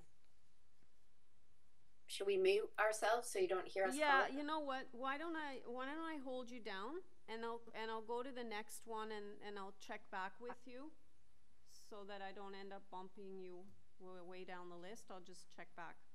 Okay, thank you. Okay, all right. So panel members, let's hold item 34 for now. And let's go to number 35, which is 591 Craven Road. We have before us a copy of the plan of survey, site plan, floor plans, and elevations, 2 photographs of trees. We have forestry asking for condition number 2, correspondence in support from 567 and 595 Craven Road, correspondence expressing concern from 324 roads, and that's regarding a shared fence and maple tree branches. Okay, I'm not showing any opposition speakers. Do I have the agent on the line? Hi, Barbara, you've been unmuted.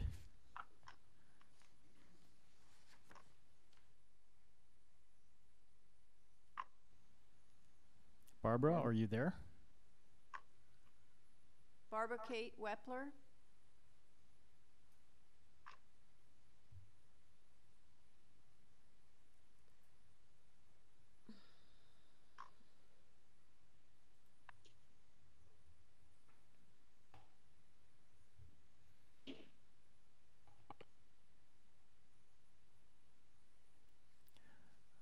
Barbara, you've been unmuted.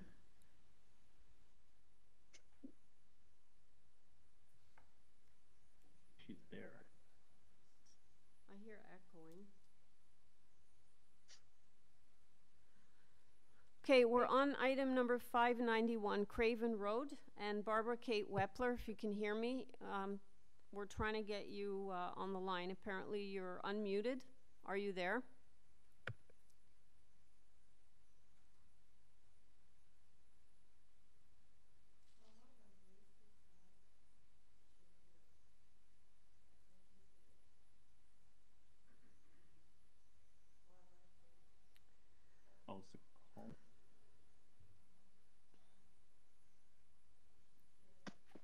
Oh, there.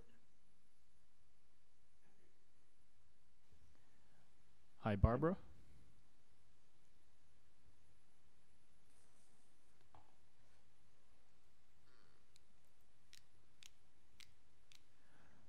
Barbara, are you there? You've been unmuted.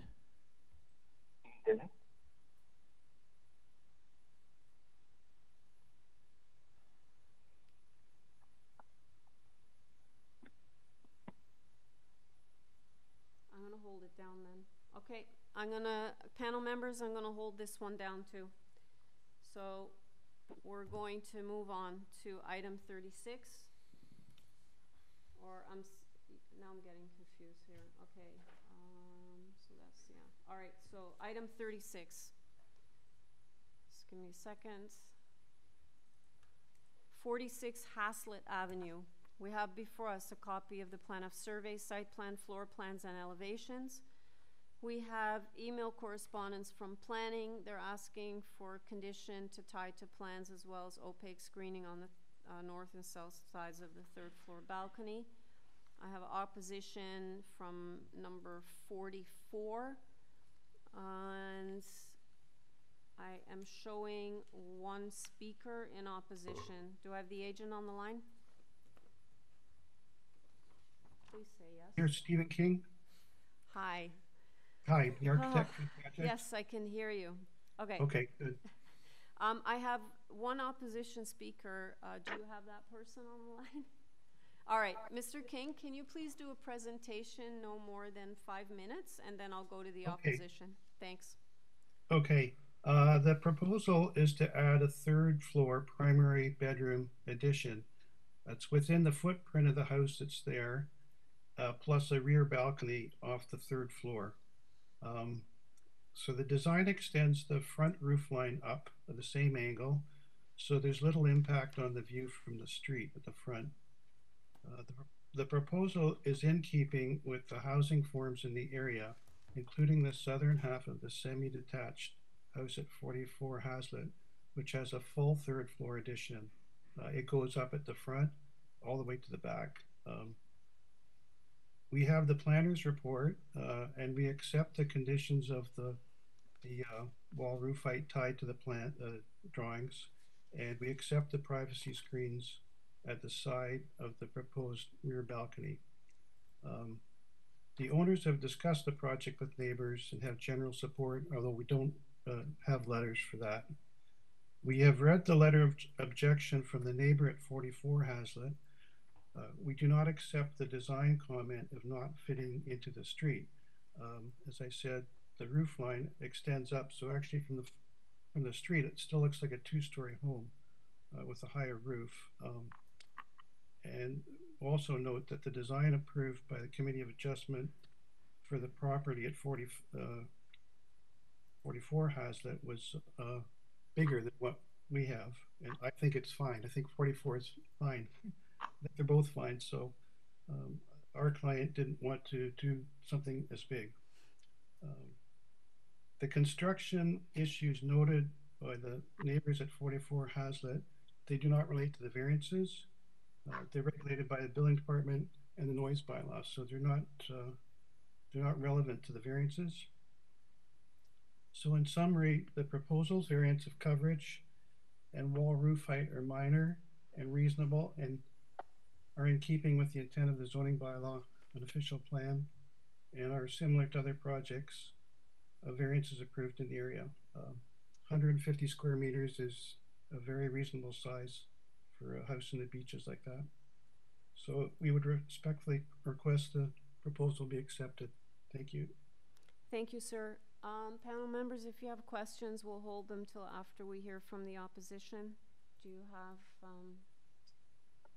Ms. Phillips there? Hi, can you hear me? I can. Can you please state your name and address for the record, and then we'll start the clock, and you have 5 minutes. Absolutely. Catherine Phillips, owner of 48 HASLETT, right next door to the proposal at 46. I have mentioned all of these concerns with the owners of 46, so there's no surprise, I'm sure.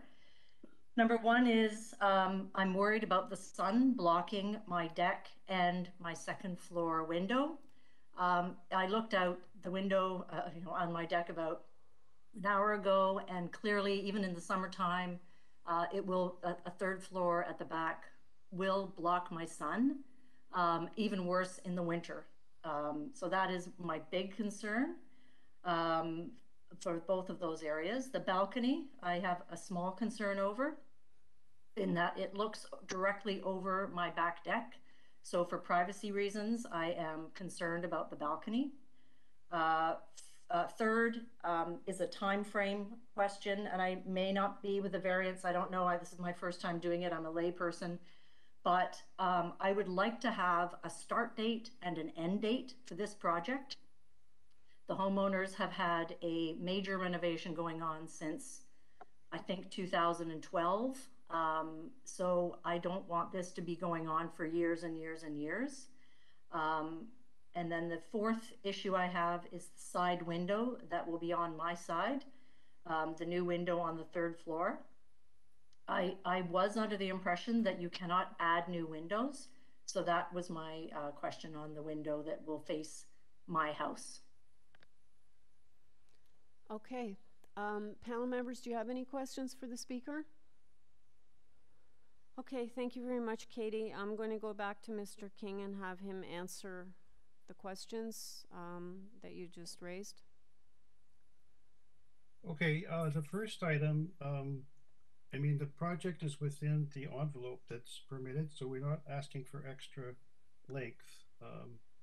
And as I said, this size of project is, I've had many projects of this scale approved in the beaches, and right next door at 44 is actually a larger project. So it's part of living in the city that you have this, scale of house, and 3 floors is reasonable, and very often approved. The balcony, we already are agreeing to have opaque panels on the side of the balcony, so that would limit the overlook.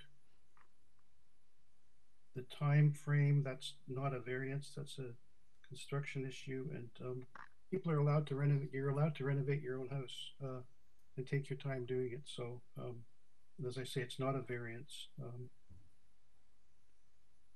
And then the side window, I don't think that's a variance either. That has to be regulated by the building code. There are ways of closing off one window and opening up another one. As I say, that was not a variance. So that would have to be within the building code as permitted. Okay. Panel members, do you have any questions for Mr. King? Okay, we don't have any questions, but perhaps you can have your client just keep in touch with the neighbors and letting them know what construction is happening when. Would be a nice gesture. I know it's not part of our decision making, but it would be neighborly. Anyway, we're ready to go into committee. Any discussion? Ms. Chan. Okay, I can start. I think that this is quite a sensitive design by sloping the roof up, and it will minimize the impact on the street. And if there are only 2 variances, and then I think with the planning department condition, I'm ready to support this and move for approval. Okay, do I have a seconder? Mr. Bayat. So motion to approve, moved by Ms. Chan, seconded by Mr. Bayat, including the condition from planning, which is to tie it to plans, and opaque screening on the 3rd floor balcony, north and south sides. All in favor? Okay, that carries unanimously. Item number 37, 85 Condor. We have before us a copy of the plan of survey, site plan, floor plans, and elevations. We have an arborist report prepared by Brightleaf, covering letter from the agent, and 7 form letters in support from 83 Condor, which is adjacent, 23 Dawson, as well as residents on Queen Victoria Street. And I believe we only have 2 variances before us. Do I have the agent on the line? Smith, I'm the agent for the application at 85 Condor Avenue. Hi, sorry, I can barely hear you. I just didn't get your name. I know I have it written here. It's Jay Smith, agent for the application. Okay, great, thanks. I don't think we need a presentation. Panel members, any questions on this one? Okay, Mr. Smith, we're ready to take this into committee to make a decision. Anything you want to add? No, thank you, Madam Chair. Okay, thank you. Okay, panel members, we're in committee. Mr. Reed. Thanks, Chair. This is a very reasonable and measured application with just small additions on the second floor, in the front and in the rear, and retaining the existing footprint. I can see no negative impacts, and so I move approval of this with no conditions. Okay, do I have a seconder, Mr. Bayat? So motion to approve, moved by Mr. Reed, seconded by Mr. Bayat. All in favor? Okay, this carries unanimously. Item number 38, 30 Rosevere Avenue. We have before us a copy of the plan of survey, site plan, floor plans, and elevations, presentation materials from the owner. They were received late and were in our supplemental agenda.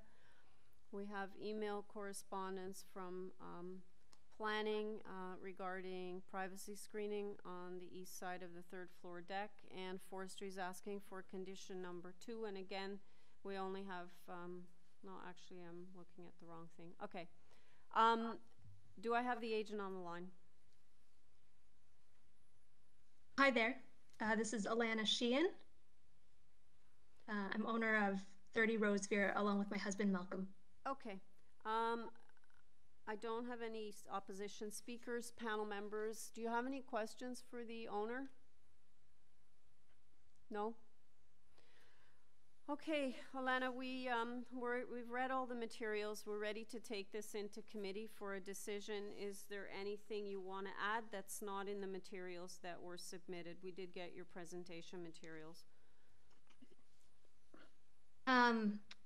Community planning did make contact with us last week, and they proposed privacy screening. Right. So we'd be happy to comply with those recommendations. Okay, and that would be on the east side of the third floor deck, right? I believe they said east and west, and we'd be happy to do either or both. Okay. All right, panel members, we'll take it into committee for a decision. Mr. Bayat. Thank you, Madam Chair.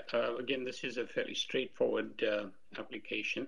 The only conditions that apply are forestry number 2 and the planning conditions regarding screening. I'd like to move a motion to approve. Okay, and do I have a seconder? Mr. Reed. So a motion to approve, including forestry condition number 2 and conditions for privacy screening on the third story deck, east and west side. Moved by Mr. Bayat, seconded by Mr. Reed. All in favor? Okay, this motion carries unanimously. I just want to go back to item 34.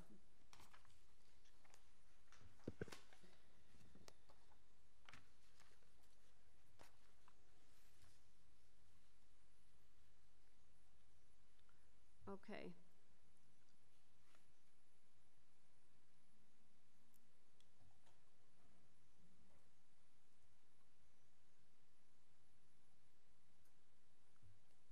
All right, do we have the agent now? Okay. Off the phone? Off the phone. Hi, Sandy, you've been unmuted. Okay, I think you're visible now. Hi, can you hear me? I can. Can you just state your name for the record, please? Sandy Smith, sorry about that. No worries. Okay, so I'll just read this again. Item 34, 16 Mapleview. We have before us a copy of the plan of survey, site plan, floor plans, and elevations, covering letter from the agent, 14 form letters in support, including the adjacent neighbor and number 14, other residents on Mapleview, McGregor, Beresford. And I don't have any conditions, and hang on a second here, 34. Okay, 1 second. Sandra, what about the opposition? Were you ever able to reach them? No, not. The Roy Angelo.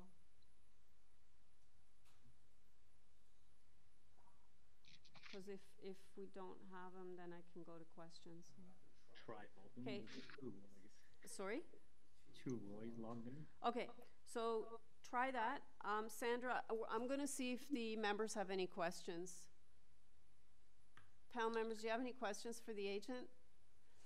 Okay, Sandra, we don't have any questions. We're actually ready to make a decision, but there's we're just having problems getting people listed here on the line. Is there anything you want to add while we're trying one final time to reach the person listed here? You're muted. I don't know. Did you hit the mute button? I can. Hold on. I think we did it here. Hold on. We're going to the. Huh? I thought we're going to the other speaker. There's a registered speaker here. Yeah, that's what I asked. No, those are the owners, right? The second one. So the Roy and you. I see two Roys. I'm gonna confirm. You're gonna confirm? I just thought while you're doing that, if there's anything. Okay, go ahead. I You can't can do confirm it. without using. Okay, never mind. We can't do that at the same time. Okay, we're gonna try this person. Okay. Hi, Mr. Angelo. You've been unmuted.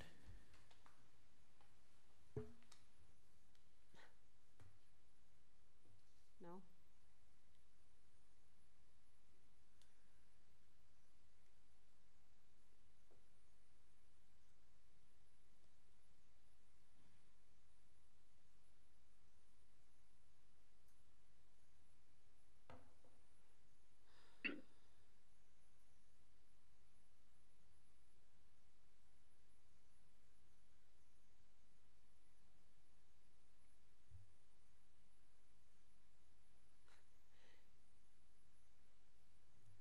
I know, it's so cold.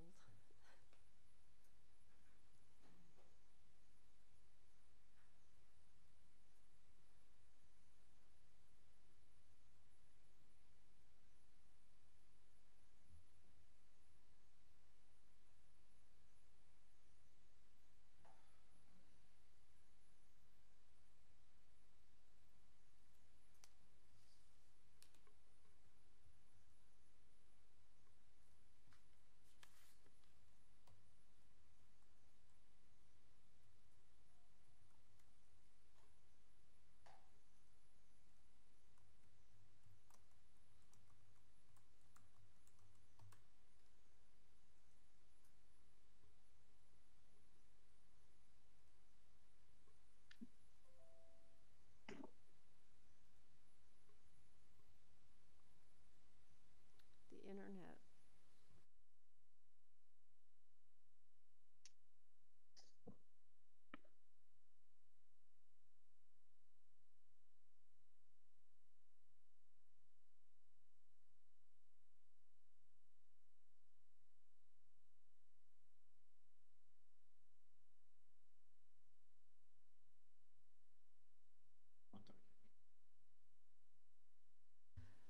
Okay, Sandra, we're unable to reach this person, so the panel members don't have any questions. Is there anything you want to add before we take it into committee?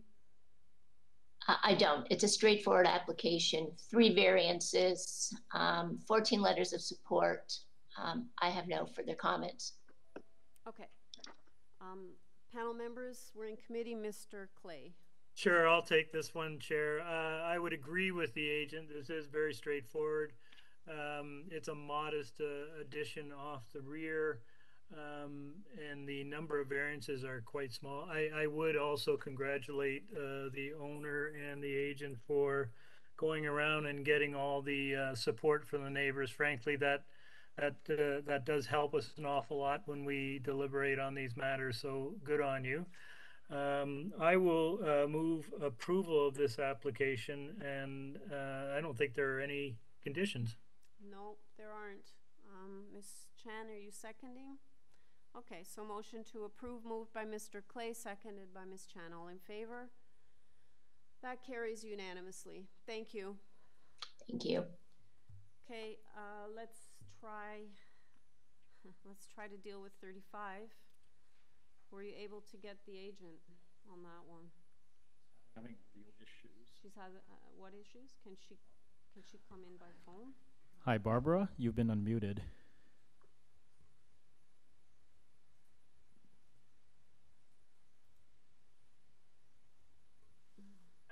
Barbara, are you there? Okay, I think I heard you, but you sounded so far away.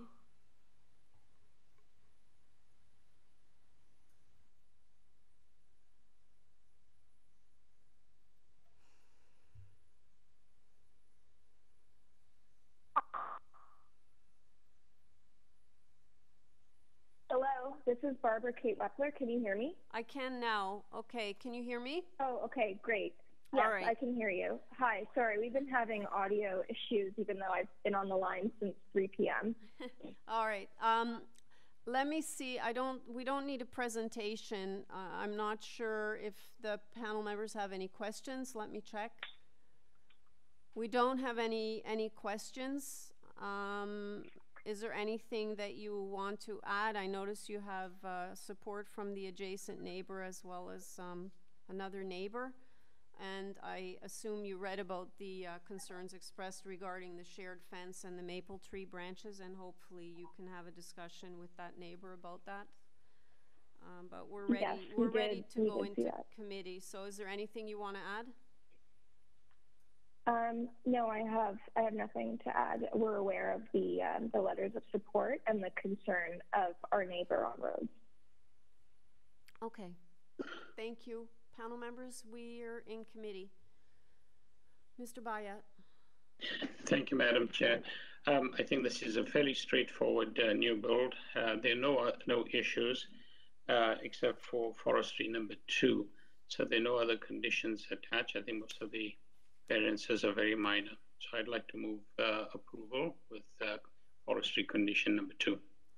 Okay, do I have a seconder? Mr. Reed, so a motion to approve, including the forestry condition, moved by Mr. Bayat, seconded by Mr. Reed. All in favor? Okay, that motion carries unanimously. Item number 39, 289 Blackthorn Avenue. Okay. We have before us a copy of the plan of survey, site plan, floor plans, and elevations. We have a photograph of the property and a covering letter from the agent. And I don't have any conditions. Do I have the agent on the line? And just as a side note, there was verbal support from both adjacent homes from what I read in the covering letter. Good afternoon, Madam Chair. This is Bamdad Baghdadi from BBA Design Studio, Inc. I'm the applicant and the architect, and actually one of the neighbors signed the paper and it's been submitted in AIC. Okay. So I showed one of the adjacent neighbors listed here as a speaker. Is he on the line? So Mr. Baghdadi, I'm just going to go to this person because according to what I read, both are in support, so I'm not sure if he's in support or if he has a concern. So I'll come back to you in a second. Sure. Hi there. Am I unmuted? Yeah, you are. Hi, this is Michael Monahan, homeowner of 287 Blackthorn Avenue. So are you opposed or are you in support? I am in concern. I have concern. So okay. I spoke briefly. Yep, sorry. Yeah, no, I was going to suggest if you can just express your concern and then perhaps Mr. Baghdadi can address it. For sure. Yeah, I spoke briefly with the homeowner and he informed me that there's some underpinning that's happening. I can see that within the drawings.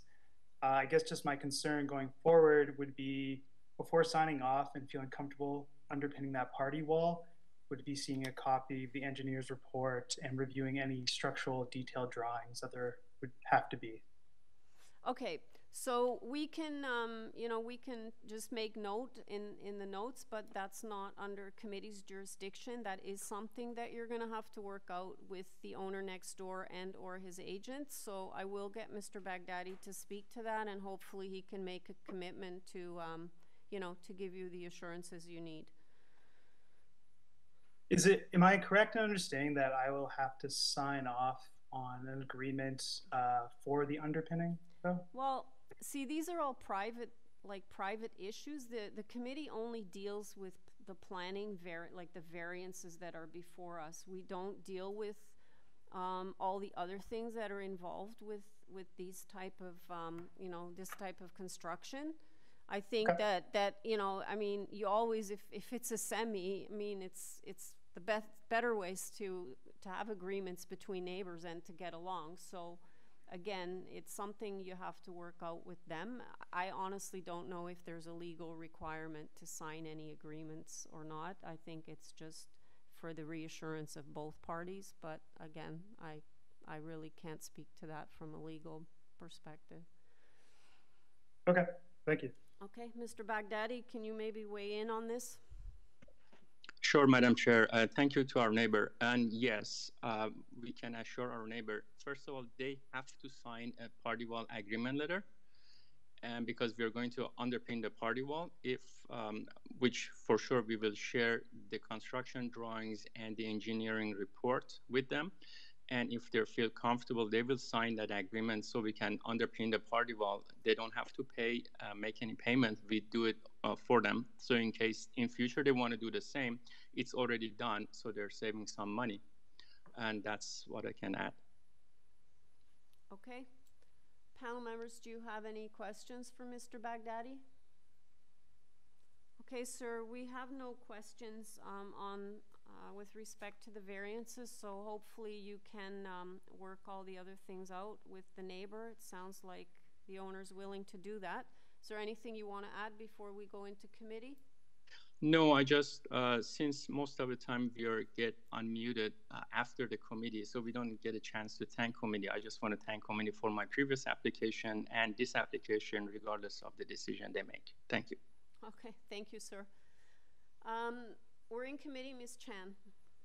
Yeah, I can start with this one. I think that even with the increase in the GFA, it's still a very modest home, and there are only 2 variances. And I also understand that they will work with the neighbor concerned with the construction concerns.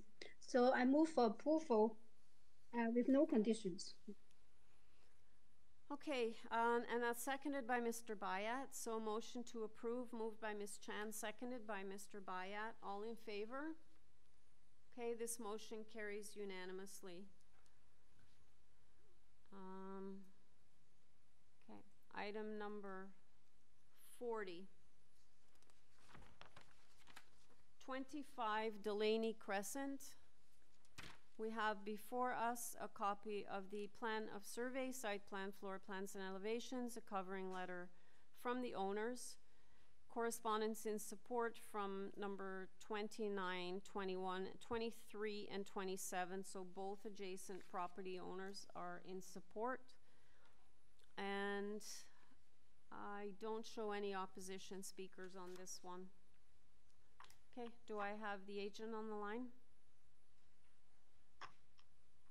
Hello, can you hear me? I can. Thank you. Good afternoon, everyone. My name is Byron Escobar. I'm working from TVM Engineers. I'm the agent for 25 Delaney Crescent. And basically, I just want to add that is a straightforward application. We're rebuilding a rear addition. We're trying to make it as wide as the land. The land is really small. So the only problems that we have here are the setbacks. Therefore, I am, in our mind, it's just a little change to the bylaws. Okay, and you're speaking on behalf of the owner, correct? Yes, we're the agent for the owner, yes. Yeah, I know. It's just I have the owner listed here. I just want to make sure you're speaking on behalf of the owner. Okay, panel members, do you have any questions? Ms. Chan. Yes, I'd like to you to clarify variance number 2. I do not know whether I can understand it. Where are the main walls that have 0 distance? Variance number 2. Yeah. Can you clarify or explain that to me, please?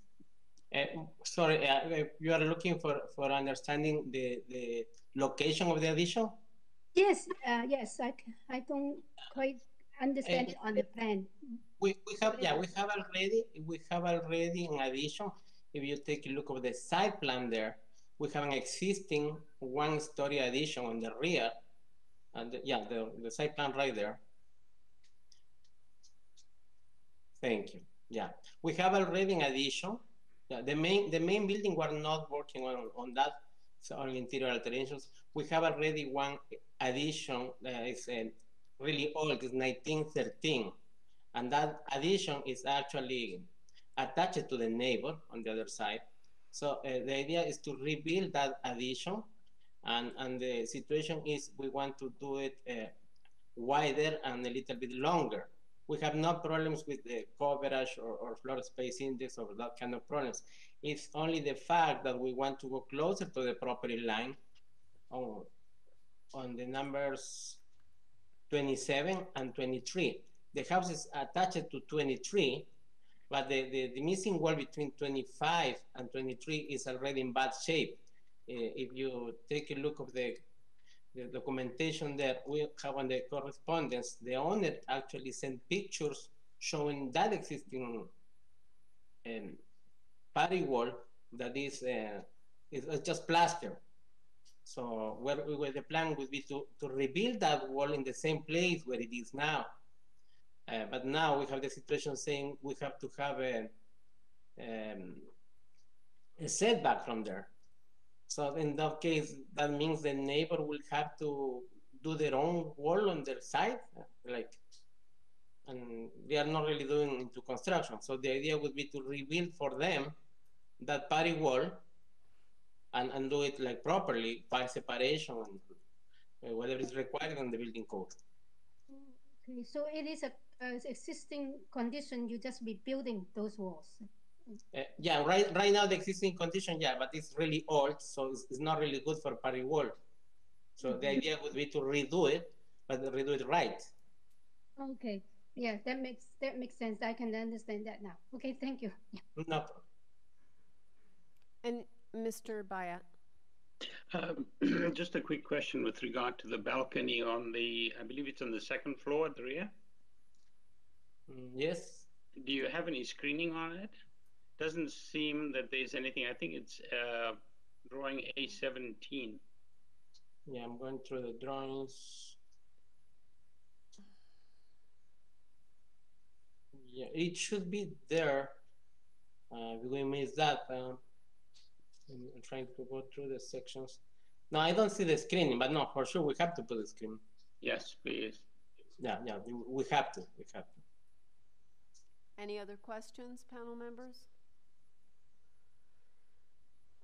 Okay, Mr. Escobar, we're ready to go into committee. Anything you want to add before we make a decision? And the only thing we do have a support for all the neighbors there, and that's the only thing. And thank you very much for your work. Okay, so you're okay with a condition for opaque screening on the second floor balcony, right? Oh, totally. Okay. It should be there, actually. It should be there. All right. Let's take it into committee, panel members. Mr. Bayat.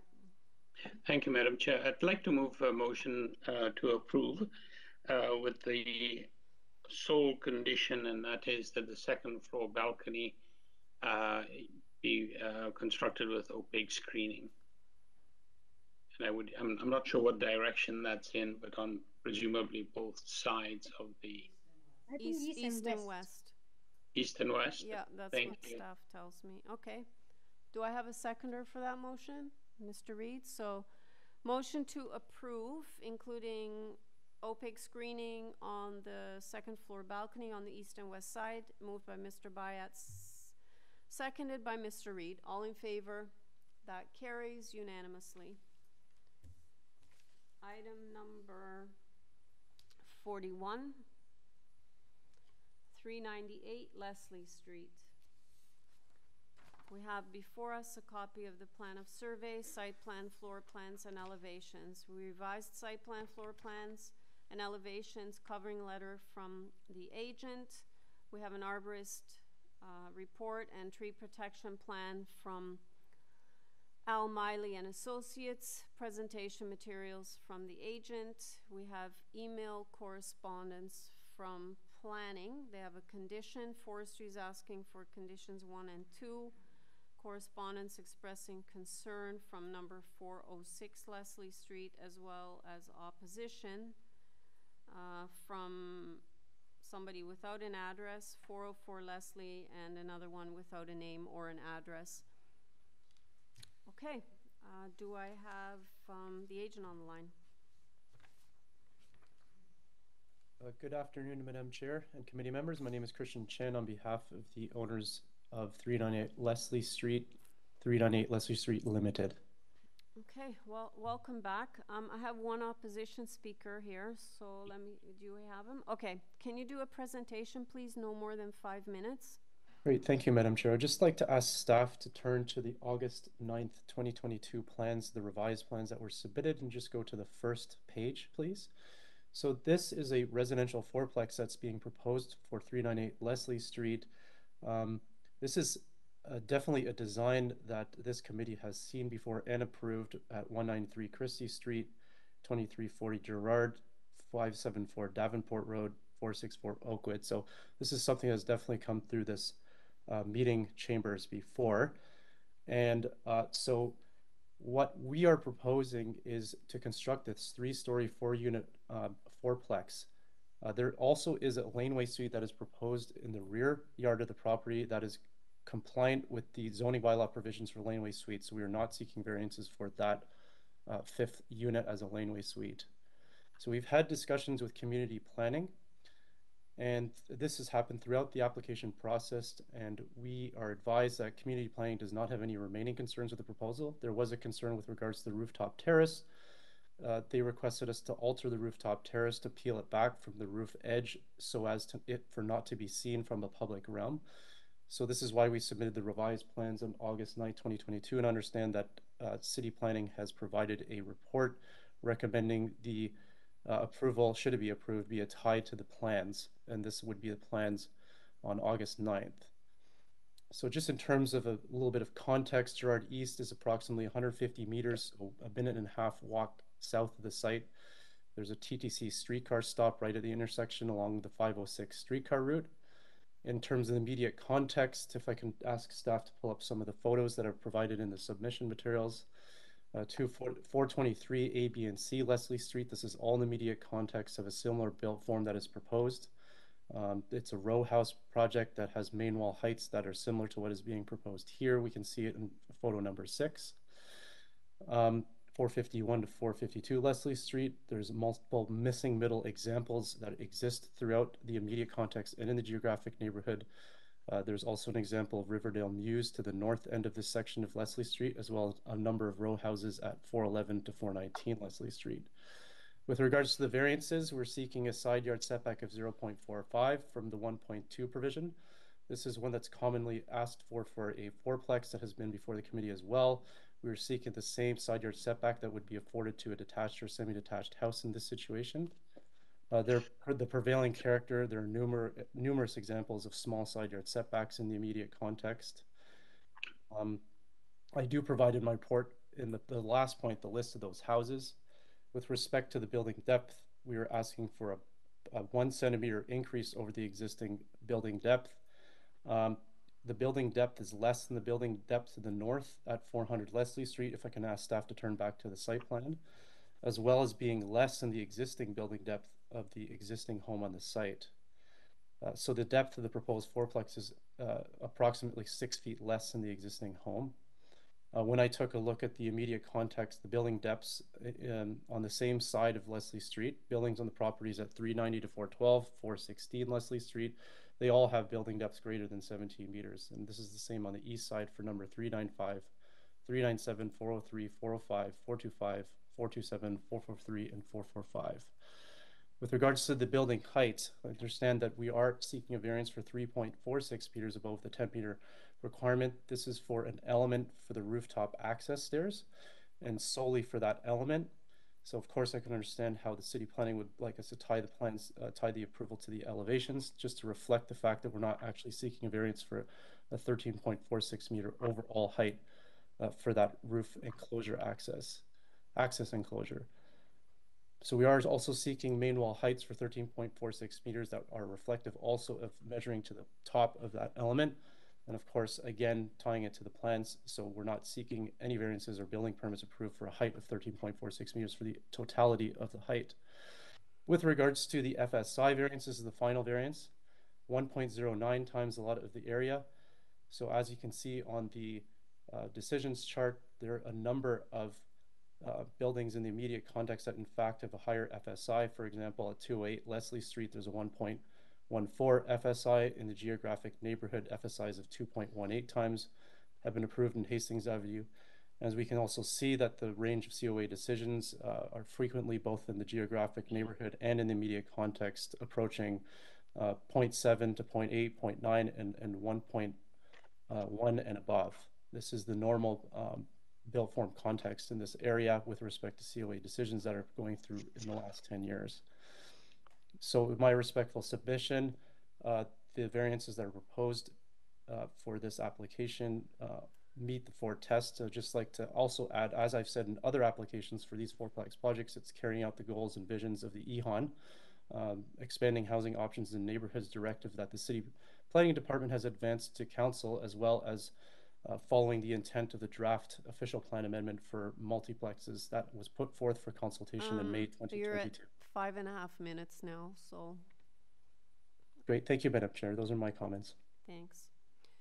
Do you have the opposition? Great.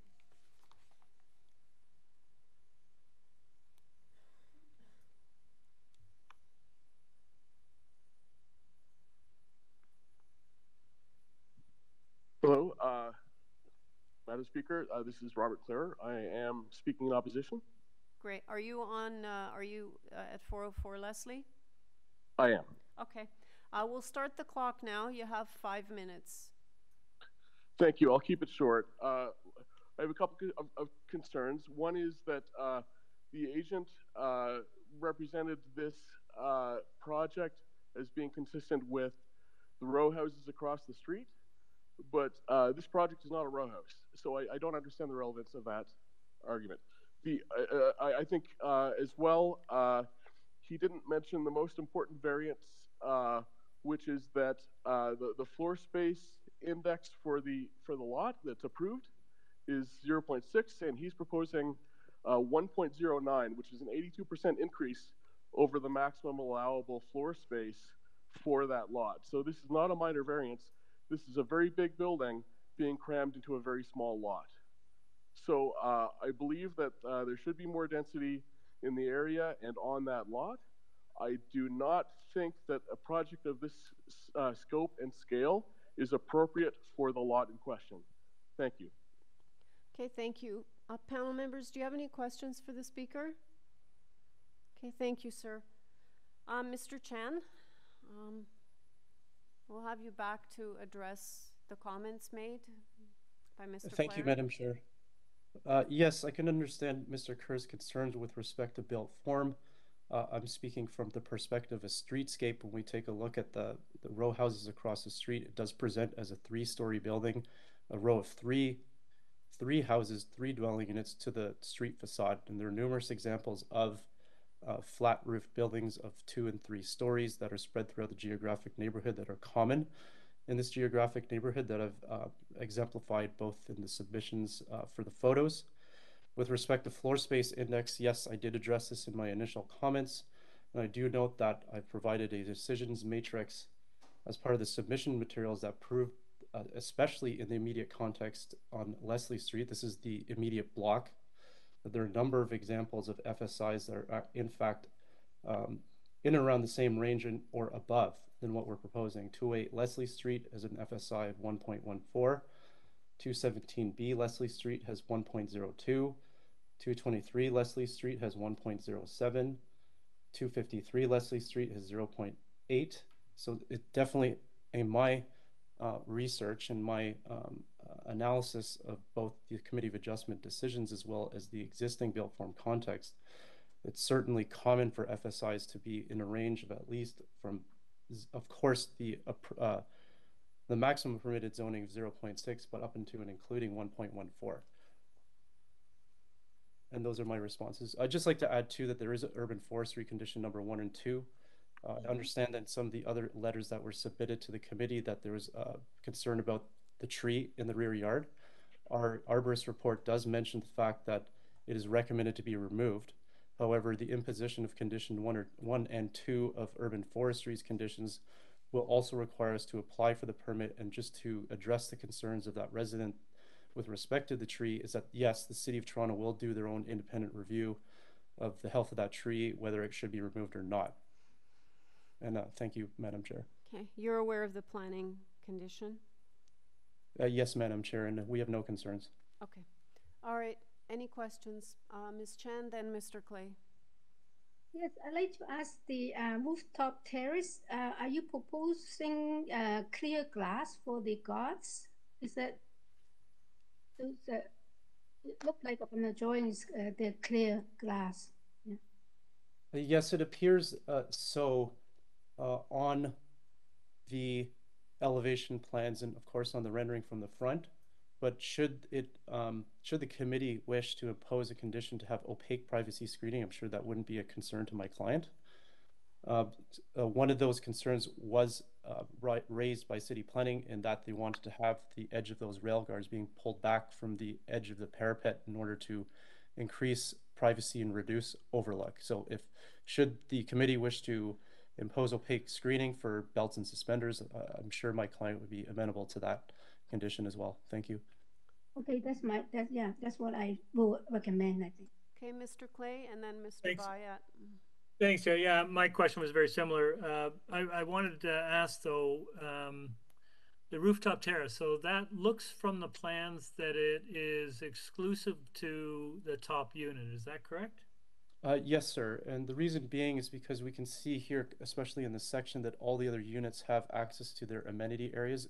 The basement has access to the front and rear yard. The main floor has balconies on the front and rear. The second floor has balconies on the front and rear, and then the OIC as well on the third story there is a balcony as well.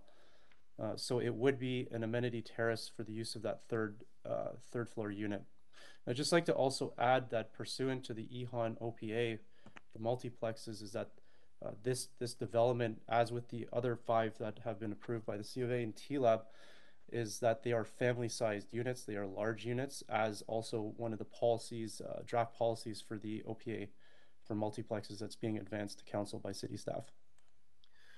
Great, and it looks like from the rendering that the balconies they're already screened. Look, or they're in. Are they set in? Or are they? Well, maybe the third floor doesn't look like it's screened. That's right. So we might want to put some screening around the third floor balcony as well. But what my real question was is it's often not as much, well, it is overlooked, but the fact that the city has asked you to set them back, that's a good thing. But if you got any, it's mostly about sound, right? When you get a rooftop terrace, are you giving any kind of thought to sound attenuation? Sir, one of the things I can offer too, if there's a condition that could be placed, and I've certainly had these conditions applied to other applications before, is that there shall be no amplified sound or music on the rooftop terrace or any of the terraces. This is commonly applied to commercial patios, but certainly should it be imposed for a residential roof terrace, and that's something that I believe my client would also be supportive of. Yeah, that's great. I was thinking more in the context of, soft, sort of shrubbery or something like that, just to kind of, I don't think we can necessarily put in a condition in there, but I think it would be helpful to have some sort of remediation that deals or sort of limits or mitigates, sound travel, because it looks like this is going to get well used by Unit 3. Yes, sir. Should there be any conditions to implement planters along the edge, then I'm sure that can be something that could be worked with from a design perspective as well.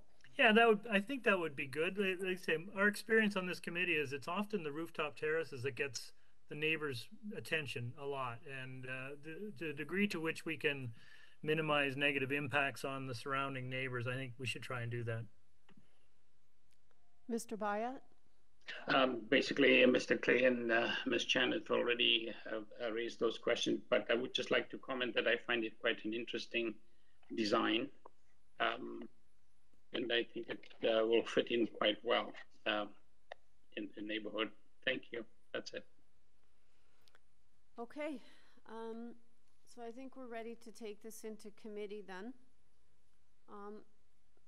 So panel members, just from what I heard, are we going to be looking at putting a condition on for third floor deck opaque screening, and then no amplified sound on any of the terraces and planters on the edges of the third third-story deck, is that And what we want? balcony. And That's the balcony? roof, I think that's for the rooftop deck, Chair. Right. Yeah. Yeah, for the rooftop deck. Okay, Ms. Chan? Yeah, with all those conditions, I think I can support this design. Actually, I think that I agree with Sahi. It is a very good design. I think that producing some really good quality family units, and I think that is a good proposal. Okay. You want me to move a motion? Go ahead. I don't see anybody else chiming in. I think that Mr. Clay and Mr. Bayat sort of expressed the things they wanted inserted. So with those conditions, and then the planning condition as well as forestry 1 and 2. 1 and 2, yes. So I move for approval. Yeah. Okay. So with those conditions, Ms. Chan moves approval, and the seconder is Mr. Bayat. All in favor? Okay. So that motion carries unanimously. Okay, I'd like to take 5 minutes before we do the last 2. I need to jump up and down. It's really cold in here. It's. Was that the, sorry? You have to start wearing your parka.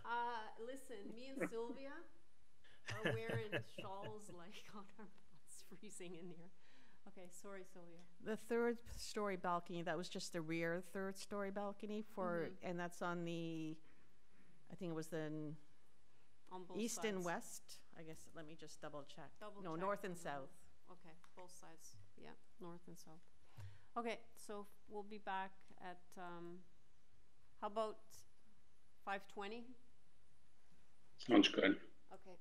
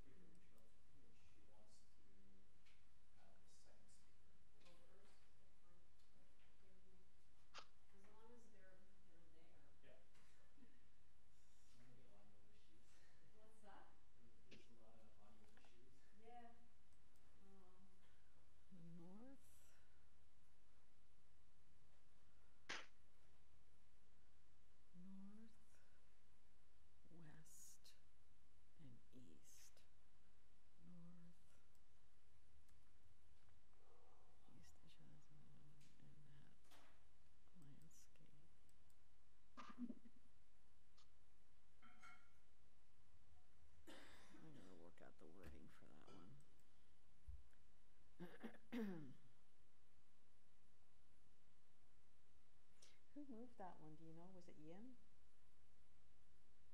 The last one? Yeah.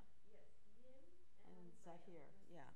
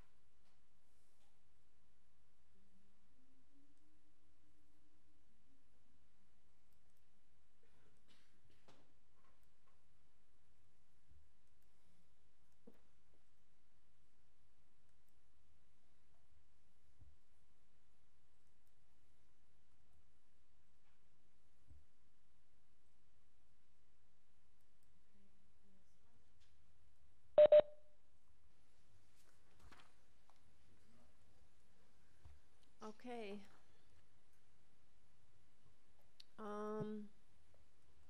All right. Hopefully Zahir and Yem will be here in a second. All right. So the next item is item number 42, which is 128 MacDonnell Avenue. We have before us a copy of the minutes from the May 18th public hearing, copy of the plan of survey, site plan, floor plans, and elevations, a covering letter from the agent. We have 5 form letters in support that include number 126 and 130, both adjacent neighbors, as well as other residents on MacDonnell, and a 10 signature petition in support from occupants of MacDonnell Avenue and Galley Avenue. And I am not showing any opposition speakers on this one. Do I have the agent on the line? Hi, this is Timothy Mitanidis. I'm the agent for the owners, representing the owners. Hi, I don't think we need a presentation. Panel members, do you have any questions for the agent?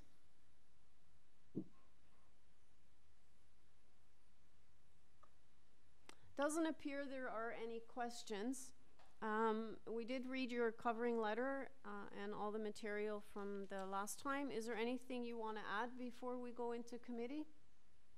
Not at this moment, thank you. Okay, we're into committee, panel members. Mr. Bayat. Thank you, Madam Chair. Despite the fact that there are 6 variances being requested, I don't believe any of them are major. They're all fairly minor. So I don't think there are any other conditions attached to this particular application. I'd be quite happy to move a motion to approve without any conditions. Okay, so the motion to approve without any condition moved by Mr. Bayat, seconded by Mr. Clay. All in favor? That carries unanimously. And the final item today is item number 43, 44 Nursewood Road. We have before us copy of the minutes from the July 6th public hearing, copy of the plan of survey, revised site plan, floor plans, and elevations, presentation materials from the agent.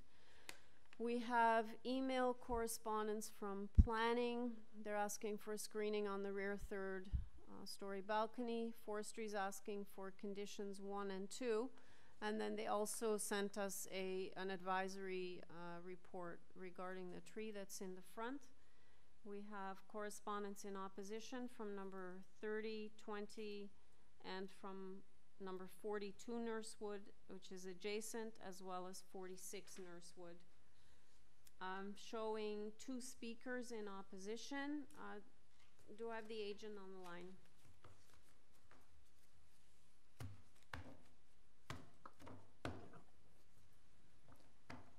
Hi, Mehdi. You've been unmuted. Hi, my name is Nushin Mozaffari from Hyphen Studio, representing the case today. I'm sorry, what's your name? Nushin, N-O-U-S-H-I-N, last name Mozaffari, M-O-Z-A-F-F-A-R-I. S-S-A... F-F, like Frank, A-R-I. A-R-I. And I'm sorry, can you spell your first name again? Because we have a different name listed here. I have Mehdi Ajvant. Yeah, he couldn't make it. My first name is Nushin, N-O-U-S-H-I-N. All right. I have 2 speakers listed in opposition. So can you do a presentation, please? No more than 5 minutes. Yes, sure. This application has came a long way. Similar application has been before committee on March 2nd with 11 variances. In that application, we removed the landscaping and soft landscaping variances in back and forth with the planner. And we tried to communicate with the neighbors as well. But that application was refused anyway. And we came back to the committee with this same revised application on July 6th, but unfortunately, wrong public notice was sent out based on the previous application. So since the committee wasn't sure that the neighbors are aware of the revision, they deferred the case. And here we are today for the third time with this revised application with only 5 variances on top of landscaping and soft landscaping variances that were removed on the first version. We have removed the length and depth variances, the number of platforms on rear wall, and also north side setback variance is removed. And on top of this, we have improved the FSI to 0.94, and I think we have a very straightforward and minor application today. In summary, we are asking for wall height on the side walls 9.98 meter instead of 9.5 meter. Variance number 2 and 4 are for the height of the first floor and the porch. These 2 variances are basically the same, and our proposed first floor is 1 foot higher than allowed. Variance number 3 is FSI, which is a very common variance in the neighborhood. And the last one is the total height under the old bylaw. The total height of the proposal is complying with the new bylaw, and this is under old bylaw because the means of height measurement is different under the old bylaw. And I don't have anything else to add at this point. Okay, well, that's to answer any questions. Yeah, that's fine. We'll hold our questions till after. So I'm going to go to the opposition, and then I'll have you back, and you'll have 5 minutes to address concerns raised by the speakers. Chair, I'm sorry for interrupting, but just one question, because I was on this when this was brought forward before. I remember specifically one of the things the committee requested the applicant to do was have extensive discussions with the neighbors, and I just want to find out whether any of those discussions actually happened or not. Yes, the discussions happened even for the first application, specifically with the north neighbor.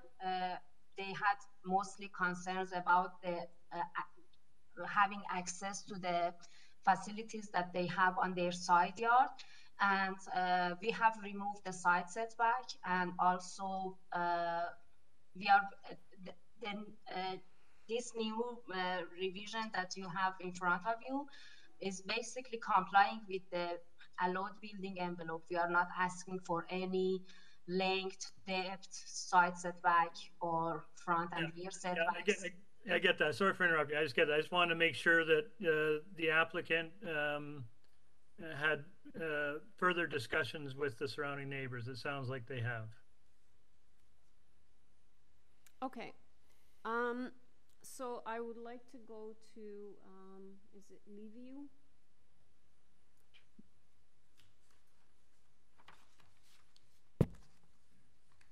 Yes, hello. Yes, it's Livio Ratner. Hi, can I just have your address for the record, please? 46 Nursewood Road. Okay. You have 5 minutes, sir, starting now. Thank you very much. Madam Chair, after the July 6th committee of adjustment deferred decision, there was absolutely no contact whatsoever, and that's to respond to Mr. Clay's question. And also, none of the recommendation put forward by the committee were addressed. Plans were not changed. The cover letter with the history of the changes was not done. The plans were exactly the same as they were back in March.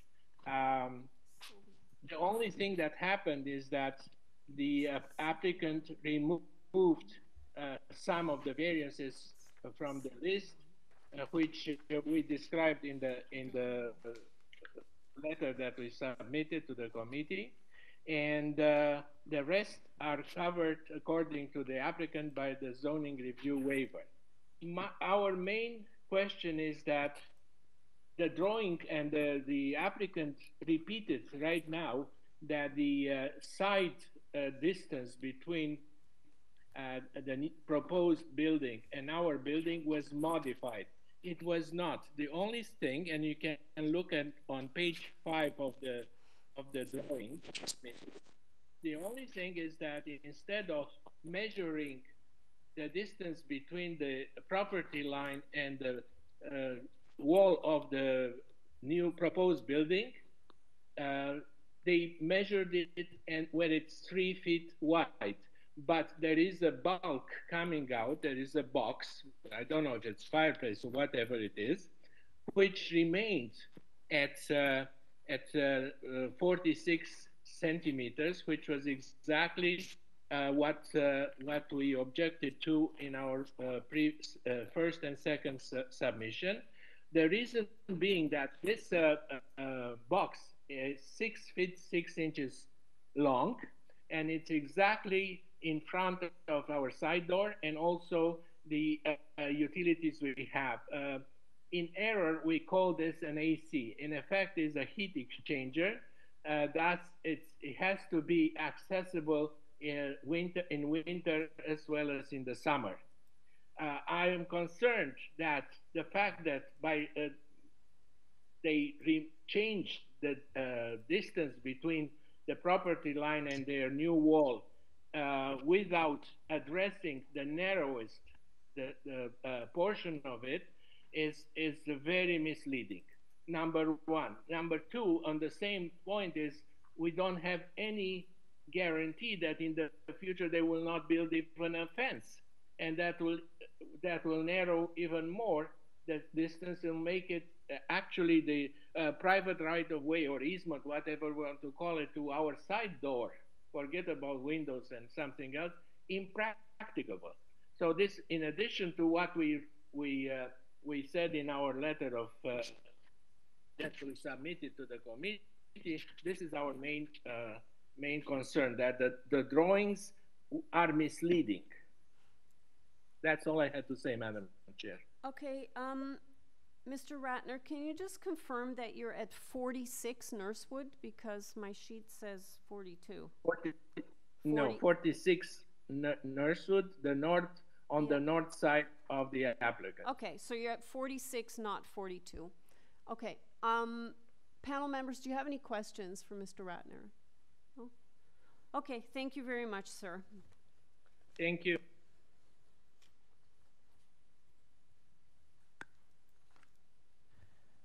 Hi, Judy, you've been unmuted. Yes. Thank you. Good afternoon. We reside at number 42, which is on the south side of the building in question. And we are also concerned about the variants that are no longer identified on this submission, only because we were told that the applicant has chosen to waive the review process and is assuming responsibility for their own variances. So one thing with the extension into the back, we're concerned that we will lose the privacy we have on our current deck and in our dining area in the back, and we would like to request some sort of screening be added to the design of their balcony off of the rear of the building to allow us to have some privacy. We're especially concerned about the character of the house, and we did send some photographs with our submission. And we also sent a photograph showing how much excuse me, how much privacy we have from the trees in the front yard that protect us not only visually but acoustically from the Queen Street turnaround. And the forestry Urban Forestry did deny the variance, but we're not sure if you look at the photographs how it's possible that they can do the demolition and new construction without killing the trees in the front of the house and the tree that we have, which is a 20-foot white spruce that is beside our house. And this would greatly have an impact on our privacy and the use of our front porch and balcony off of the bedroom on the second story. The house has, just as an aside, we're concerned structurally about the impact as well of the demolition based on the fact that we're sitting on sand and soil, and I know you have nothing to say about that. But we had just found out that the house has been put up for sale as a tear down, and the listing actually indicates that the demolition permit and approved plans are ready the end of August for the new owner. So this is totally misleading, and we're very concerned about that being in the listing for the sale of the house. And we have confirmed that there is no permit application currently filed for that. That's all I have to say. Thank you very much for listening. Thank you. Panel members, do you have any questions for the speaker? No? Thank you again. Nushin, are you there? Yes. Can you please speak to the issues raised by these speakers? You have 5 minutes again. Yes, sure. Thank you for the neighbors for sharing their concerns. Actually, about the concerns of the north neighbor, as I mentioned, we had lengthy discussions with this neighbor. I think the lady was probably the wife of this gentleman that talked today.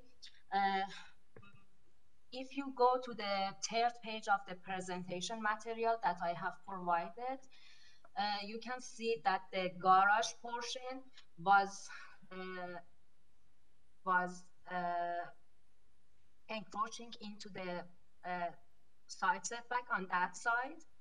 And this is a portion that we have removed, and the side setback variance was for that one. Although the planning had no concern with that, because it was a one-story projection and only for the garage portion, but we have removed that, and the chimney that the neighbor is referring to is a permitted encroachment and not a variance. Also, we have removed the red portion that is indicated on the rear of the house, and as the result, as you see, the building that we are proposing is shorter in length from the north neighbor. And one other point that I should mention is that the setback of the neighbor is between 6 inches to 10 inches on their side, on the south side, and they are basically using my client's property to access their utilities and the basement side door. For the first application, in many discussions that I had with the neighbor, she said we offered them that we don't put up any fence on this side to generously allow them to use our property to still have access to their side door, and if they support our application. And she basically said that it doesn't matter, and the fence is not an issue here, and they want to oppose us at committee anyway.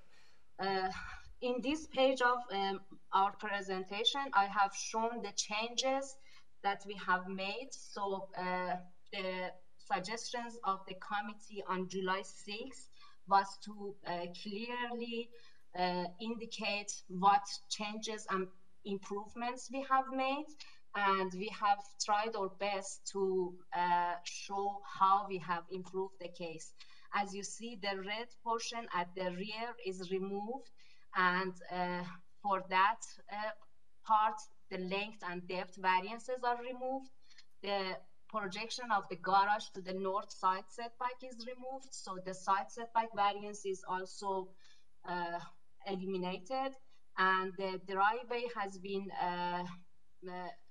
made narrower to eliminate the landscaping and soft landscaping variances. And as a result of removing these portions of the building, the FSI is improved to this number. And for the south neighbor that mentioned about the waiver, we are architects and we do this on daily basis. We already have passed the zoning examination, and for the we did zoning examination for the first application, and for the second, because the changes were very obvious and we know what we are doing, we used our right to have a zoning waiver to just accelerate the process. So we came back with a zoning waiver, and for the balcony, we have removed the variance for the number of balconies. We have 2 platforms on the rear side, and both of them are inset, so there is no exposure on the side walls. Also, the 3rd floor balcony is being changed to not accessible. So it's basically just a platform, not accessible one, to remove the variance. So I think the privacy and overlooking concerns are already satisfied, and the deck is not a variance. Okay. But still, we are okay if committee decides to put a condition to have a privacy screen on the south side of the deck. Okay, can you wrap up, please? You're almost at 6 minutes. I think I have covered all the items that both neighbors mentioned. I just want to mention that the planning has been in support of our application, even the first one.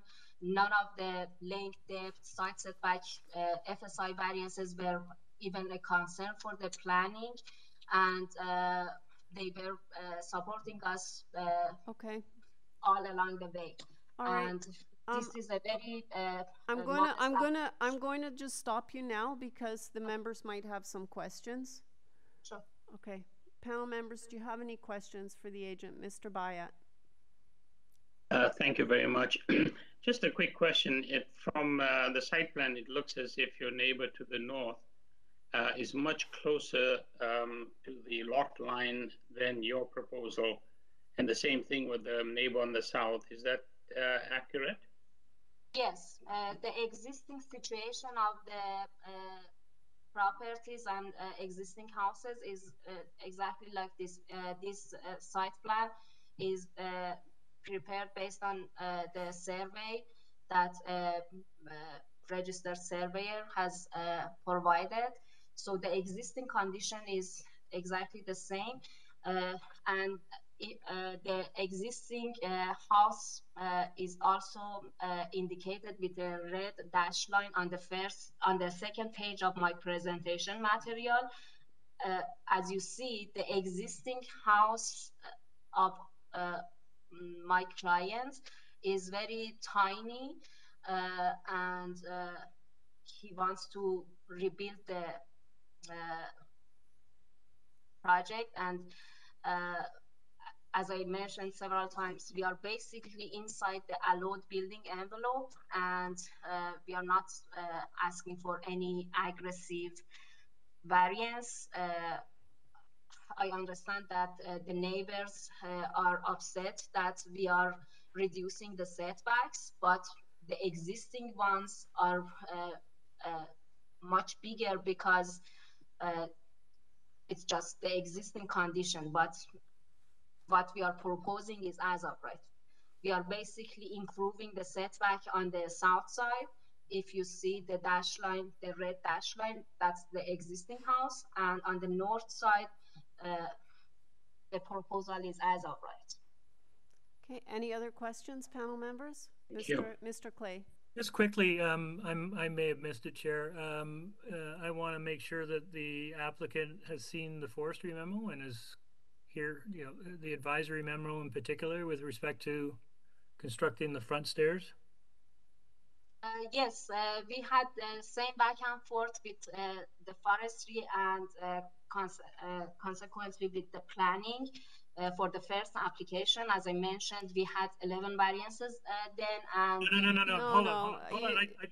I don't need all that. What I really need is just whether you've seen forestry's to have landscaping steps. Yeah, that's our plan.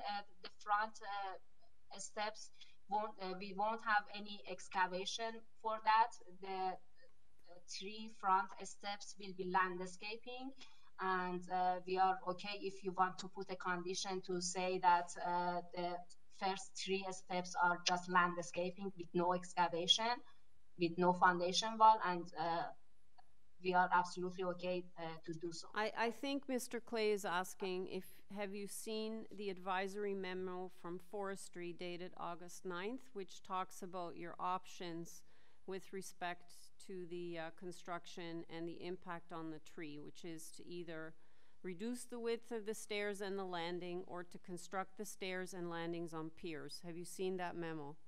Yes, exactly. And okay. I was referring to the same memo that right. instead of using piers, we I can use landscaping. Okay. That's fine. All we want to know is if you're aware of the memo and that you're going to be working with forestry to do this.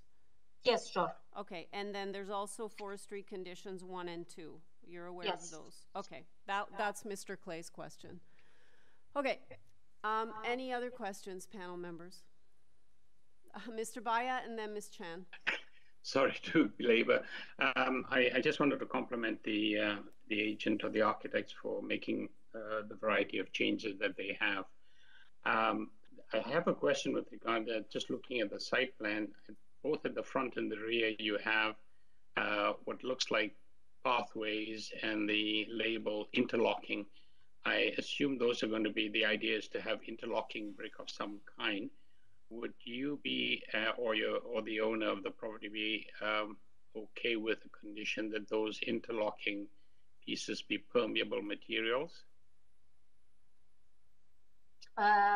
In the front yard, you mean? And there's both at the front and at the rear. I see the label interlocking. That are labeled as landscaping, those are soft landscaping. No, it's, you know, if you look at the front on the site plan, you've got some images of what would be trees, but just on the above the one tree, it says interlocking. Yes, it can be permeable, sure. And the same thing at the rear. Yes, sure. That's not a problem. Thank you. Thank you. Okay, Ms. Chan, you have a question? No, I have the same question. It's been answered. Thank you. Okay. Any other questions, panel members?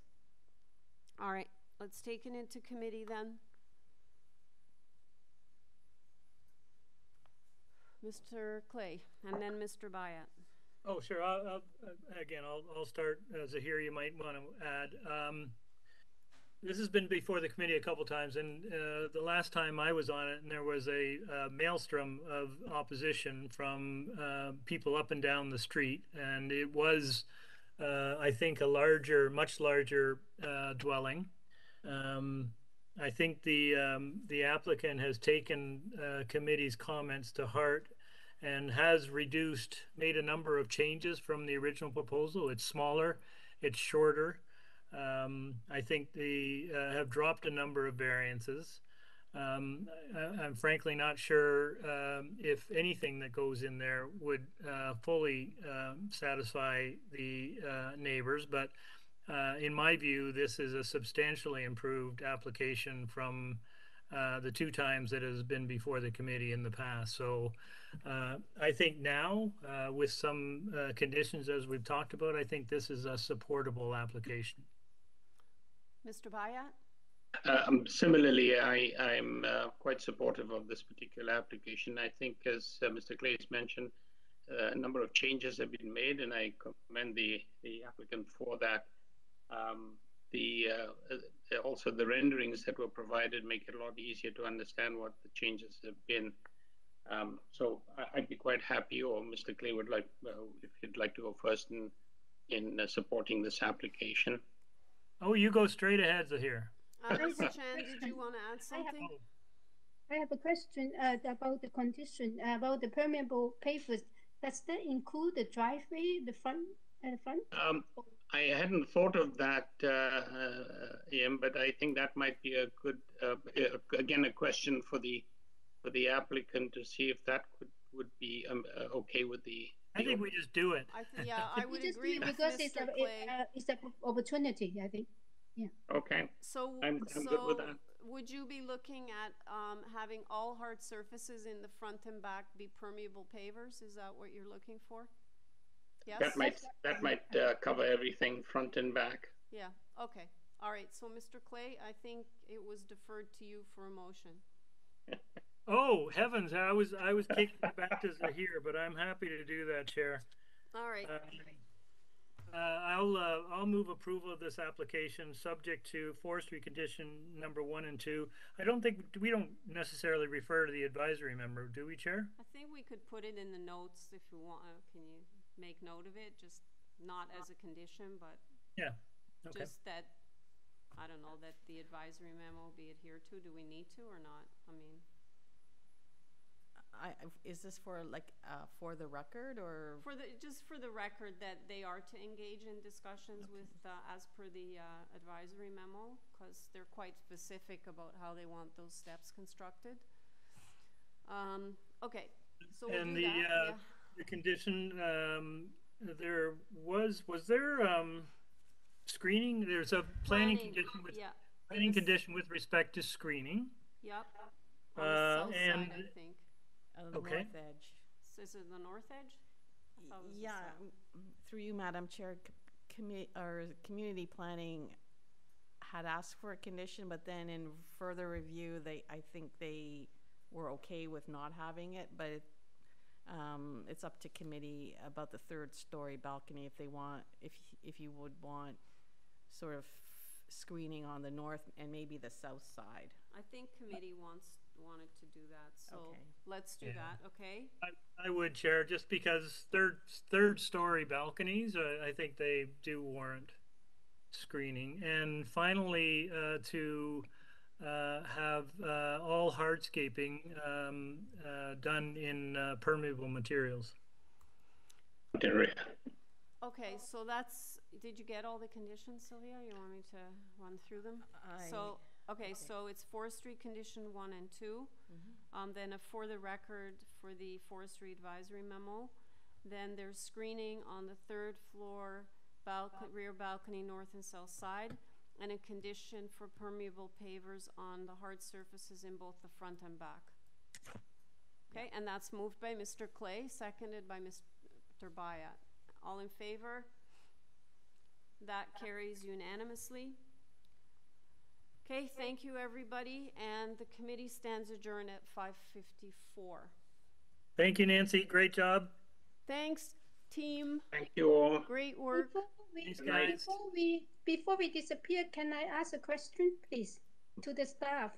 I noticed that the agenda this time, or sometimes, that some of the packages do not have the tab of the items, especially